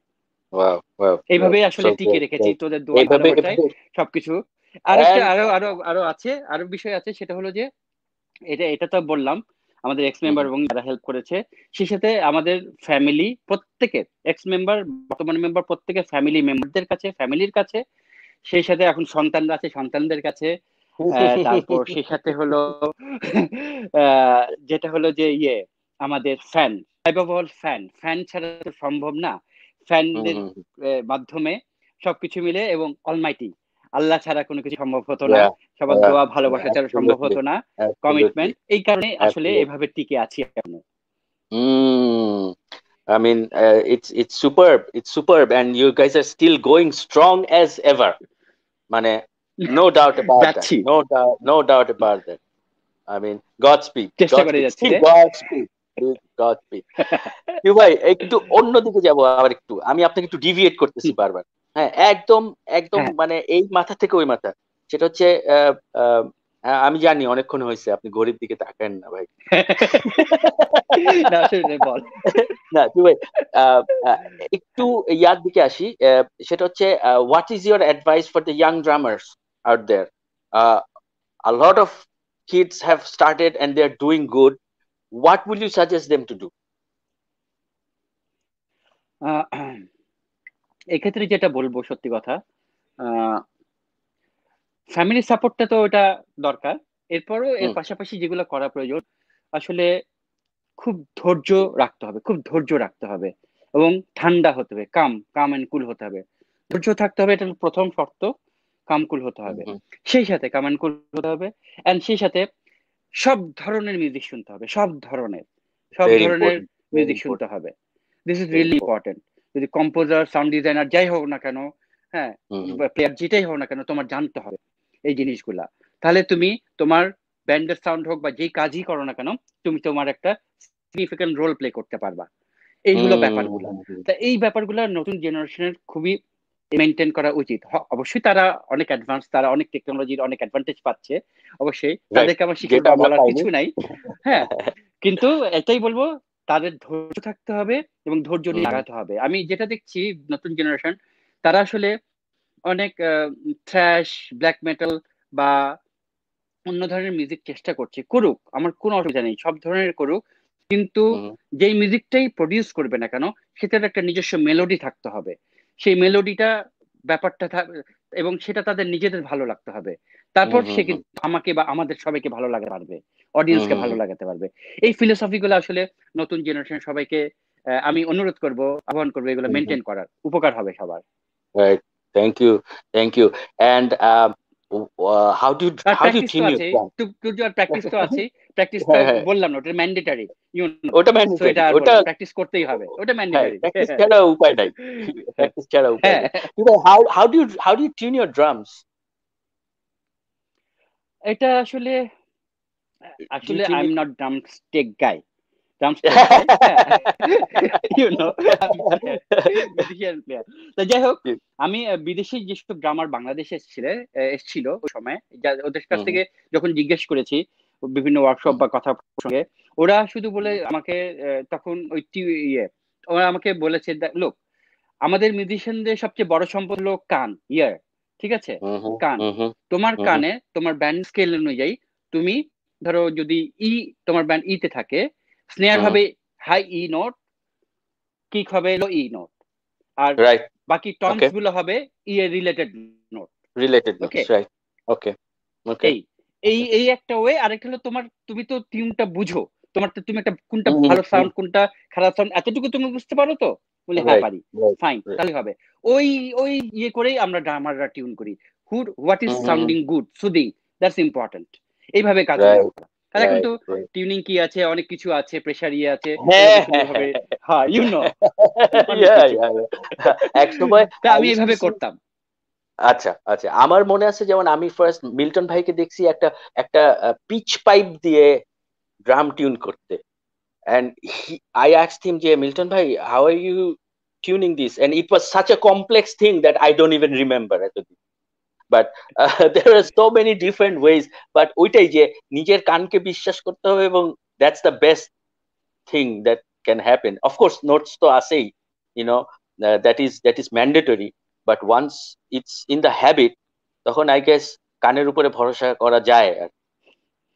না, মানে অবশ্যই যেমন অবশ্যই যেমন অবশ্যই হয়ে আমার যায়, এটা এমন হয়ে যায় অনেক কিন্তু। হয়েছে যে মাল্টিপল ব্যান্ডের শোতে অনেকে বাজাইছে, উঠা যা দেখি গিটার অবস্থা মাজুলছে, তখন তো হ্যাঁ, কানই ভরসা ভাই, মানে কাজই ভরসা, টাক টাক টাক টাক করে, ওই তখন টাইমও আগে নাই। যখন গিটারের এটাই, আগে যখন গিটারের টিউনিং ইয়ে ছিল না, টিউনার ছিল না, তখন তো সবাই কানেই গিটারে একেবারে অনেক, একেবারে হ্যাঁ, 15 সেকেন্ড, হ্যাঁ, 1 মিনিটের মধ্যে গিটার টিউন করে ফেলতো, বুঝে টিউন করে তাই না? ফেলতো। ইয়া, এই ইয়া, ইয়া, ব্যাপারগুলো ইয়া। ছিল আসলে। এই Okay, Tibhay, we are almost near the end. Uh, hmm, of at of last, okay. my question is, Tibhay, your uh, top 5 favorite drummers in Bangladesh. Top 5 এই একদম এখনকার নাকি একদম from from the beginning, from the beginning. না একদম না, আমি প্রশ্নটা এভাবে দিব না আসলে। আমার আমার আচ্ছা, আমার কিছু আছে, সেটা হলো সত্যি কথা। হ্যাঁ, আমি প্রথমেই বলেছি আমি যাদের দ্বারা ইন্সপায়ার্ড হয়েছি, হ্যাঁ, পিলু ভাই, রাইট ফাল্টি ভাই, রাইট রাইট পিয়ারু ভাই, রাইট অফকোর্স ওনারা অনেক বড় রোল প্লে করেছে। অফকোর্স আমি বাংলাদেশের ক্ষেত্রে বলছি, অবশ্যই বড় রোল প্লে করেছে সেক্ষেত্রে। তারপরে অবশ্যই আমাদের জেনারেশনের মধ্যে মাহবুব একটা বড় রোল প্লে করেছে। আর আমি আমার আর মাহবুবের একটা ব্যাপার বলি, আমরা কিন্তু আমাদের দুজনের কেমিস্ট্রিটা খুব ভালো, খুব ভালো ছিল। আমরা যখন মাইলসের ওখানে জয়েন করলো, হ্যাঁ মাইলসে রাইট জয়েন করলো, আমরা মাইলসের প্র্যাকটিস প্যাডে ওখানে যে আমরা প্র্যাকটিস করতাম, হ্যাঁ। রাইট ও রাইট করতো 2 ঘন্টা, আমি করতাম 2 ঘন্টা, এবং আমরা দুজন সবসময় এক্সচেঞ্জ করতাম আইডিয়া, এবং কে কি করছি সবসময় শেয়ার করতাম, এক্সচেঞ্জ করতাম আইডিয়াজ এন্ড এভরিথিং। তো এই জিনিসটা আমাকে প্রচন্ড হেল্প করেছে, এবং রাইট আমি জানি না ওকে কতটুকু হেল্প করেছে, বাট আমাকে অনেক হেল্প করেছে। আমি খুবই ওর কাছে কৃতজ্ঞ, এবং তখন ভাই হামিন ভাইয়ের কাছে কৃতজ্ঞ এখানে প্র্যাকটিস করতে করার সুযোগ দেওয়ার জন্য। ধন্যবাদ সবকিছু মিলিয়ে, অফকোর্স। এবং ওইটা হলো মাহবুব বললাম। আর হলো আমাদের মিল্টন ভাইয়ের প্লেইং আমার খুব ভালো লাগতো, যাদের কথা আমার বলা উচিত, অফকোর্স, হ্যাঁ, অফকোর্স খুব ভালো লাগতেন। মানে উনি যেভাবে বাজাতেন সবকিছু মিলিয়ে।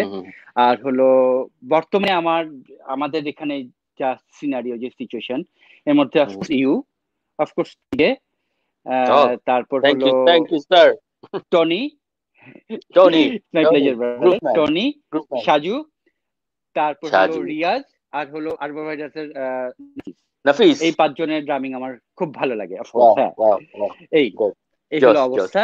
আর নতুনতা আরো আরো আরো আসছে, আর ওরা হ্যাঁ করুক। হ্যাঁ আমার এই হ্যাঁ হলো আপাতত দেশের ভালো লাগার অবস্থা। আমাদের যদি দেশে কারণ ভালো ভুলে লাগা যাই মাফ অবস্থা করে দেন, এই হলো অবস্থা। কি ভাই একদম শেষের দিকে চলে আসছি, এখন জাস্ট একটা সিরিয়াস কোশ্চেন করব আপনাকে, সেটা হচ্ছে যে আহ, কি ভাই এই সিচুয়েশনটা যেটার ভিতর দিয়ে আমরা যাচ্ছি, what is your advice for the working musicians, যারা প্রবাবলি আমাদেরকে আরো অনেকদিন লকডাউনে থাকতে হবে, এবং আমরা প্রবাবলি আগের মতো ফ্রিকোয়েন্সিতে শো হবে না বা শো করতে পারবো না। ধরেন কোন একটা শো হলো, how do we protect our sales from this, মানে আর হোয়াট শুড উই ডু এই এই সিচুয়েশনে, what is the best thing to do, যদি কোনো অ্যাডভাইস থাকে আপনার আচ্ছা টুয়ার্ডস। আচ্ছা, এখন আসলে এই ব্যাপারে যদি কিছু বলতে হয়, সেটা হলো যে এখনো তো আমরা এই সিচুয়েশনের ভিতরে দিয়ে যাচ্ছি। আমরা আসলে প্রত্যেকে এখনো শঙ্কিত, পুরোপুরি বুঝতে পারছি না কোন দিকে যাচ্ছে পৃথিবী, কোন দিকে যাচ্ছে দেশ, ঠিক আছে। এখন সত্যি কথা, এই কোভিড-19 এর মেইন ব্যাপারটা হলো এখানে সংস্পর্শে আসা যাবে না, মিনিমাম 1 মিটার, মানে 3 ফুট দূরত্ব করে থাকতে হবে। এগুলো জি বেসিক কিছু রুলস আছে, হাতি কাছি সামনাসামনি দেওয়া যাবে না, সংস্পর্শে আসা যাবে না। সো আমাদের অ্যাবসলিউটলি মানে তো মানে গ্যাদারিং, লাফালাফি, হ্যাঁ হোয়াট নট হ্যাঁ এন্ড হোয়াট নট, ওইটাই হ্যাঁ। ওইটাই সো এখন আসলে ওইভাবে ওগুলো চিন্তা করা যাবে না। এখন সবকিছুই আমাদের আসলে অবজারভেশনের ভিতরে থাকতে হবে, এবং সরকারের নির্দেশনা এবং সবার নির্দেশনা অনুযায়ী যা যেভাবে হবে সেভাবে মেনটেন করতে হবে আসলে। আর যেহেতু এখন ভার্চুয়াল ওয়ার্ল্ডে আছে, আমরা আছি, হ্যাঁ এর মাধ্যমেও আমাদেরকে কিছু প্ল্যানিং এবং কনসেপ্ট করে আগাতে হবে সামনের দিকে। এই রাইট আপাতত এই ছাড়া আর কিছু বলতে পারছি না আসলে, সত্যি কথা। রাইট রাইট, মানে সবাইকে এখন মানে ইনফ্যাক্ট মানে মাথা ঠান্ডা রেখে নিজেকে প্রোটেক্ট করতে হবে, এন্ড এই যুদ্ধটা লড়ে যেতে হবে, সাইলেন্ট ওয়ারটাকে সার্ভাইভ করতে হবে বেসিক্যালি। হ্যাঁ দ্যাটস হোয়াট আই এম হ্যাঁ, লুকিং এট। এক্স্যাক্টলি অলরাইট, এক্স্যাক্টলি ওকে ওকে। কি এই ভাই, হলো ওয়ান বিষয়। Last one R last thing, one last question, yes, tell me about, আপনি তো অনেককে শিখাইছেন over the years, tell me about your students. আচ্ছা। আমি টিজে আমি আচ্ছা, ওকে। আমি this is the last one, this is the last one. আমি student শেখা শুরু করি হলো ওই 88 ওই সময় থেকে, ঠিক আছে। ওকে ওকে ওকে। কারণ সত্যি কথা কি, আমি যখন 81 82 তে ডাউন বাজানো শুরু করি, আমি কোনো ইনস্ট্রাক্টর পাইনি, যা করেছি একা একা করেছি, ঠিক আছে। তা আমার ভিতরে এটা একটা অনেক কষ্ট, দুঃখ, আমি কোনো কাছে শিখতে পারি নাই, কোনো গাইডেন্স পাই নাই, যা করেছি একা একার ইয়েতে করেছি, চেষ্টাই করেছি। তো এই তাড়না থেকে আমার কাছে যেই ড্রাম শিখতে আসতো, আমি তা কাউকে ফিরাতাম না, না, অ্যাটলিস্ট একটা কিছু হলেও আমার কাছে তারা শিখুক, একটা বিট হলেও জানুক, তার রাইট উপকার রাইট হোক, রাইট আমি এভাবে রাইট চেষ্টা করতাম, ঠিক আছে। রাইট। আর ওই সময় প্র্যাকটিস প্যাডের প্রচলন ছিল না, আর আমাদের ড্রামস বাসায় রাখার মতো ওরকম স্কোপ ছিল না, ঠিক আছে। ছিল না। কারণ ড্রাম যদি বাজাতাম পরের দিনই তোর প্রতিবেশী একটা বার করে দিবে, বাড়ি গেলে শুদ্ধ প্রতিবেশী শুদ্ধ বার করে দিবে। এবং এগুলো আমরা ফেস করেছি কিন্তু। তা যাই হোক, তা এই কারণে ওইভাবে পারতাম না। আমি শ্যাডো ভাবে শিখাতাম। আমি ওই প্র্যাকটিসও করেছি, শ্যাডো ক্যাসেট ছাড়তাম, সিডি ছাড়তাম, ওইভাবে শ্যাডো প্র্যাকটিস করে নিজেকে ডেভেলপ করতাম। আর স্টুডেন্টদেরকে শ্যাডো দেখাতাম, কিন্তু তাদের ইনস্ট্রাকশন ছিল they have to practice there drums. তাকে ড্রামসে প্র্যাকটিস করতে হবে। আমি তোমাকে শ্যাডো ভাবে দেখা দিচ্ছি, বুঝিয়ে দিচ্ছি, কিন্তু তোমাকে নিজস্ব ড্রামস কিট বা যেভাবে হোক তোমাকে you have to do it. এটা না হলে ইমপ্রুভমেন্ট হবে না, ওইভাবে সে বুঝবে না কি করছে না করছে। তো এইভাবে জিনিসগুলো আগাচ্ছিলাম, আগাতাম। আমার অনেক স্টুডেন্ট ছিল, অনেকে ভালো করতো, কিন্তু ওই সময় ক্যারিয়ার, লেখাপড়া বা ফ্যামিলির পাওয়া সবকিছুর কারণে তারা কন্টিনিউ করতে পারি নাই আসলে। কেউ বিদেশে চলে গেছে, বিদেশে সেটেল করেছে, হ্যাঁ, কেউ এখানে বিজনেস করছে, কেউ লেখাপড়া করছে, কেউ অন্য কাজ করছে। দুই একজন শুধু ধরে রেখেছে, তার মধ্যে একজন হলো মিঠু, ও হলো আমার ড্রাম টেক, হ্যাঁ, ও ড্রাম টেকনিশিয়ান, ও কাজ করছে, ও ডিআই তে বাজায়, হ্যাঁ, এবং হি ইজ রিয়েলি গুড। আরো কয়েকজন আছে, ইমন আছে, উপল আছে, আরো কয়েকজন আছে। উপল করে যাচ্ছে, সে ড্রিকে বাজায়, সে ধরে রাখছে। আমার দুই তিনজন আমার স্টুডেন্ট ধরে রেখেছে। এই আমার এখনো অনেকে আমাকে শেখানোর জন্য অনেক রিকোয়েস্ট করে, কিন্তু আমার এই যে কেউ যে ধরে রাখে না, দুঃখ কষ্ট থেকে আর শিখাতে ইচ্ছা করে না। এত কষ্ট করে শিখায়, তারপর আলটিমেটলি ক্যারিয়ার বা অন্যান্য কারণে জিনিসটা ধরে রাখে না, করতে পারে না। এটা একটা খারাপ লাগে কাজ করে। এইসব দুঃখ কষ্ট থেকে শিখাই না, বাট যে বিষয়টা হচ্ছে মনে হয় আবার কিছু একটু দেখাতে হবে, শিখাতে হবে। অনলাইনে স্টার্ট করেন। আমরা তো সবাই এখন ভার্চুয়াল হয়ে গেলাম হঠাৎ করে অ্যাকচুয়াল থেকে। না, আরেকটা আমি বলতে চাই, সেটা হলো যে ওই আমি প্রত্যেকের ফ্যামিলি এবং ফ্যানদের কাছে, এক্স মেম্বারদের কাছে, সবার কাছে কৃতজ্ঞ সাথে। এবং আমি যেসব ব্যান্ডে বাজিয়েছি, যেমন উইনিং এর শেলি ভাই, রঞ্জন ভাই, চন্দন, বিপ্লব, প্রত্যেকের কাছে কৃতজ্ঞ। একসাথে এত বছর কাজ করেছি এবং অনেক ভালো ভালো মিউজিক আমরা প্রডিউস করেছি। অবশ্যই পেন্টাগনের কৃতজ্ঞ, দুইটা অ্যালবামে বাজিয়েছি, সামনেও কাজ হচ্ছে। পার্কাশের বাজিয়েছি, আমার একটা ভালো লাগার জিনিস বাজাচ্ছি, তারা আমাকে সুযোগ দিয়েছে, তাদের কাছে আমি কৃতজ্ঞ। অফকোর্স ফ্যানদের কাছে কৃতজ্ঞ, তারা আমার বাজানো শুনছে, এখনো চেষ্টা করে যাচ্ছি। হ্যাঁ, আমি জানি না, আমি নট ভেরি ফাস্ট বা হেভি ড্রামার, আমি আসলে গানটার মেইন গ্রুভ নিয়ে কাজ করার চেষ্টা করি। এই হলো আমার ফিলসফি। আর আমাদের জীবনে খুব বড় একটা ইনফ্লুয়েন্স হলো আমাদের বন্ধুরা বিশাল একটা ইনফ্লুয়েন্স। হ্যাঁ, আমাদের এই বন্ধুরা যে আমাদেরকে যেভাবে ইন্সপায়ার করেছে, সাহায্য সহযোগিতা করেছে, সবাই বিভিন্ন সার্কেলের, প্রত্যেকে স্কুল ফ্রেন্ড, কলেজ ফ্রেন্ড, বিভিন্ন সার্কেলের সবাই মিলে, সাইদ, ফুয়াদ, পরশ, এভরিবাডি যারা যারা আছে এখনো, প্রত্যেকের কাছে আমরা কৃতজ্ঞ। এবং এবং এবং আমাদের কমলের মাধ্যমে আমার জোসেফের একটা বড় সার্কেল হয়, তারাও আমাদের অনেক ইন্সপায়ার করেছে, করে। তারও তার সবার কাছে আসলে আমি কৃতজ্ঞ, ব্যক্তিগতভাবে সবকিছু নিয়ে সবার কাছে। Thank you very much. আমার বলা উচিত। হ্যাঁ, of course. Thank you very much. আপনার অনেকক্ষণ টাইম নিছি আজকে, বাট ইট ওয়াজ ওয়ান্ডারফুল। অনেক কথা ভাই, আপনি একদম একদম ভাই, বিকজ এর মধ্যে অনেক কিছু বের হয়ে আসছে যেটা আমি নিজেই জানতাম না। অনেস্টলি আমি আপনাকে 24 বছর থেকে দেখতেছি। আর একটা জিনিস না আসলে, মানে ছোট্ট করে না বললেই নয়, মানে আমি না আসলে আমি পারলে আরো 1 ঘন্টা আপনার সাথে কথা বলতাম। হ্যাঁ, বাট আমি জানি একটু পরে আপনি আমাকে সামনে বলে পিটাইতেন, মানে ব্যাপারটা এরকম। একটা জিনিস, এটা যারা আপনাকে 90s দেখছে, যারা আপনাকে 80s দেখছে, তারা জিনিসটার সঙ্গে রিলেট করতে পারবে। কি ভাই, ওই টাইমে সবসময় আপনার পিছে একটা ব্যাকপ্যাক থাকতো। হ্যাঁ, ওটাকে আমরা যারা মানে ছোট ছিলাম, দূর থেকে দেখতাম, আমরা এটাকে বলতাম জাদুর ঝোলা। এটার মধ্যে কি থাকতো টিউ ভাই? আচ্ছা, ওই যে ঘটনাটি আগে বলেছিলাম, আমার খুব ছোটবেলা, যেহেতু আমি খুব ছোটবেলা থেকে বাইরে বাজানো শুরু করি, হ্যাঁ, অনুষ্ঠান করতে যেতাম বিভিন্ন জায়গায়, দেশের বিভিন্ন জায়গায়, বিভিন্ন ডিস্ট্রিক্টে বা আশেপাশে। তা ওই করতে করতে খাওয়াটা ঠিক টাইমলি হতো না, তো আমার গ্যাস্ট্রিকের সিভিয়ার প্রবলেম হয়ে গেছিল। তা ডাক্তার আমাকে সবসময় বলেছিল ব্যাগের মধ্যে বিস্কুট, পাউরুটি, কলা রাখতেই হবে। আর আমার যেহেতু কোল্ড অ্যালার্জি আছে, ঘামলে ঘামটা বসতে দেওয়া যাবে না, ঘামটা খাতে খেতে মুছে ফেলতে হবে। তো একটা এক্সট্রা টি শার্ট থাকতো, একটা টাওয়াল থাকতো, ওষুধ থাকতো, আর এই খাবারগুলো থাকতো। আর most importantly minimum 2 pair stick থাকতো, ঠিক আছে, at any given time, stick. at any given হ্যাঁ, time. Okay. এই ছিল আমার জাদুর থলের ব্যাপার। আচ্ছা, মানে এটার একটা ছোট্ট আমি জানি, শাহিন স্কুলের মাঠে বাম্বার কনসার্টের আগের দিন রাতে সাউন্ড চেকের নামে যেটা হয়েছিল, সবাই আড্ডা মারতেছিল, আমি আর হামিন ভাই, আমার মনে আছে, আমরা ঢাকা ক্লাবে বাজাইলাম, বাজানোর পরে মাইলসের গিগ ছিল, এবং আমি হামিন ভাইকে বললাম, হামিন ভাই চলেন ডিনার করি। হামিন ভাই বলে, আরে চল মাঠে যাই, মোর এক্সাইটমেন্ট দেয়ার। আমি ঠিক আছে চলেন। তো রাত 1টা না 1:30টার সময় মাঠে যাওয়ার পরে কি করতে জানি না, ঘুরতে টুরতে আমি I got away from the stage, এবং ওর মধ্যে রাতে খাই নাই, তো শো করে গেছি, হ্যাঁ, সবার জন্য বিরিয়ানি আসছে, বিরিয়ানি খাওয়া হয়েছে, এবং আমি যখন গেছি তখন বিরিয়ানি শেষ। তো I was a young kid তখন, I was like, I was hungry, I was angry, I'm like, কি ভাই কি হলো, আমি বিরিয়ানি খাইলাম না, এটা ব্যাপার।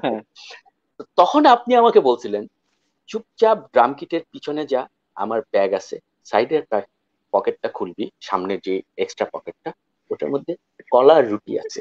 আই রিমেম্বার আমি ওই ব্যাগ থেকে কিন্তু কলা রুটি খাইছি টিউ ভাই ওই সো আমি আই থট শুধু কলা রুটি থাকে, বাট ওটার মধ্যে আরো অনেক জিনিস থাকতো। Wow, thank you very much টিউ ভাই, অনেকক্ষণ টাইম নিলাম আপনার, আর বেশি কথা বললাম না। থ্যাংক ইউ, যাক তো ওটা তোকে হেল্প করছিল এটা। এটা আমি অনেককে বলছি যারা আমার ভেরি ক্লোজ, শুধু তাদেরকে বলছি যে ওই রাতে টিপু ভাইয়ের ব্যাগের থেকে কলার রুটি না পাইলে probably I would have fainted. But wonderful memories Tipu ভাই, অফ কোর্স মানে ইট ওয়াজ ওয়ান্ডারফুল। আর আমরা যে ডি-রকস্টার করছিলাম টিপু ভাই, এরকম আরেকটা কিছু করা যায় না? So much fun. We had so much fun. Of course, D-Rockstar এটা কিন্তু মানে এটা তুই, আমি, পার্থদা, বেশ বাবা, জন, আমরা সব একসাথে যেই ওয়ার্কটা করছিলাম, মানে টিপু ভাই, পেন্টাগনে সুমন, ফাইসাল, আলিফ, আলিফ, wow, it was a coming together for everyone and working together. এটা মানে ওই ফিলিংটা একটা অন্যরকম মাইলস্টোন রিয়েলিটি শো হয়েছিল বাংলাদেশের জন্য, এবং এখান থেকে আসলে আমাদের অনেক অনেক আপকামিং ব্যান্ড বের হয়ে এসেছিল, তার মধ্যে কয়েকটা ব্যান্ড এখনো সুপার ভাবে কাজ করে যাচ্ছে, লাইক পাওয়ার মেকানিক্স, ড্রিক, হ্যাঁ অফকোর্স অনেক সুন্দর কাজ করে যাচ্ছে। আরো অনেক ট্যালেন্টেড ব্যান্ড ছিল, কিন্তু আনফরচুনেটলি তারা কন্টিনিউ করতে পারেননি বা পারছে না নানান কারণে, but of course we are missing them. But এরকম আসলে টিজে এরকম আরেকটা হওয়া দরকার, যেটা শুভ্র বলছিল, টোকন ভাই বলছিল, আমরা বলছিলাম, তাই দেখি যদি সিচুয়েশন ভালো হয় অফকোর্স কিছু করবো। অফকোর্স আরেকটা যে একজনকে আমি থ্যাঙ্কস দিতে ভুলে গেছি, সেটা হলো আমার সন্তানের যে মা, সেও আমাকে অনেক ইন্সপায়ার করেছে, হেল্প করেছে, তাদের ফ্যামিলি অনেক দূর আমাকে এগিয়ে যেতে সাহায্য করেছে। অবশ্যই আমি তার কাছে অনেক কৃতজ্ঞ কিছুর জন্য। আলহামদুলিল্লাহ। Well, thank you very much Tipu ভাই, অনেকক্ষণ আপনার টাইম নিলাম, অনেক কিছু জানলাম, অনেক কিছু আই গেস এই শোর থ্রুতে অনেকে অনেক কিছু জানলো যেটা হয়তো বা জানতো না, মানে যেটা বলতেছিলাম একটু আগে। So I want to thank everyone. কিছু বললাম আমি, কিন্তু ঘটনা অনেক ইয়ে করি না, আই নো টিপু ভাই, আপনার সাথে 3 ঘন্টা বসতে হয়, 3 ঘন্টা আসলে 3 ঘন্টা minimum. So thank you very much Tipu ভাই for giving us this time and giving us some advice and sharing your long journey of music with us. We always look up to you, and you have always been guiding us, so don't stop that, please. আমাদেরকে এইভাবে guide করে যাবেন, কোথায় কি করতে হবে, we are always there. Thank you very much. I want to thank the audience. I want to thank Stargazer for doing this Drummerhood at Home, which was a great idea, and I hope we're gonna continue this, and I wanna end tonight's show by thanking everyone who has watched it, who has commented. I want to thank you especially Tipu ভাই for giving the time and এত কিছু বলার জন্য। It was wonderful. It was wonderful. It's my pleasure, brother. আর আমি বলতে চাই স্টারগেজারকে এরকম একটা ইনিশিয়েটিভ নেওয়ার জন্য অফকোর্স অনেক ধন্যবাদ, আমাকে প্রথম শোতে ইনভাইট করার জন্য অনেক ধন্যবাদ। দর্শক শ্রোতা যারা শুনেছেন তাদেরকে অনেক ধন্যবাদ, যদি শুনে থাকেন। হ্যাঁ, বোর্ড হলে মাফ করে দিয়েন। চেষ্টা করেছি স্টারগেজার এবং স্টারগেজার পুরো টিমকে, সবাইকে অনেক ধন্যবাদ, দর্শক শ্রোতা সহ প্রত্যেককে। All right. Okay, so everyone, we'll see you next week. Let it be a আরেকটা কথা, surprise. Please, please, please. শোন, আরেকটা কথা, জি, জি, সেটা হলো যে জি। তোকেও ধন্যবাদ এরকম এসব Oh. এতগুলা কোশ্চেন বের করার জন্য, মানে Y Why? Yeah, why? Question হয় না, anyway No, we had fun. হ্যাঁ, we had fun. এটা সবচেয়ে বড় ব্যাপার ভাই। মানে সবাই তো খুব ওটাই। সিরিয়াস কথাবার্তা বলে লাইভে এসে হ্যান ত্যান। আমরা আসলে মানে we had to know, we had to expose you as a musician, as you have done so many things, you have all your experiences. যদিও আমরা অনেক কিছুই বাদ রয়ে গেছে, বাট যদি আরো টাইম পাইতাম মানে আজকে আপনার সবকিছু বের করে ফেলতাম। But thank you very much. Thank you very much. Thank you so much. It was wonderful. Really loved it. Hope to do this thing again. And on the same note, I want to say goodbye to everybody. Thank you for watching. Thank you for supporting us. We'll see you next week. And you'll know who's the next guest. Not as yet. এখনো বলতেছি না, because এটা যেমন was a থাপ করে এসে এত কিছু, আই এম শিওর যারা শোটা দেখছে তারা এত কিছু এক্সপেক্ট করে নাই যে এত এত এত খুঁটিনাটি ইনফরমেশন আসবে। সো নেক্সটটা কি হয় আল্লাহ জানে। তো till then, stay well, protect yourself, use hand sanitizer, wear your mask, your gloves, and protect everyone around you. So thank you, Tipu. So we're going to say goodbye. All right. Okay. So take care. Bye. Assalamu alaikum. Good night, everybody. Good night. Alaikum assalam. Bye. All right. Good night, everyone. Take care. Bye-bye. Bye.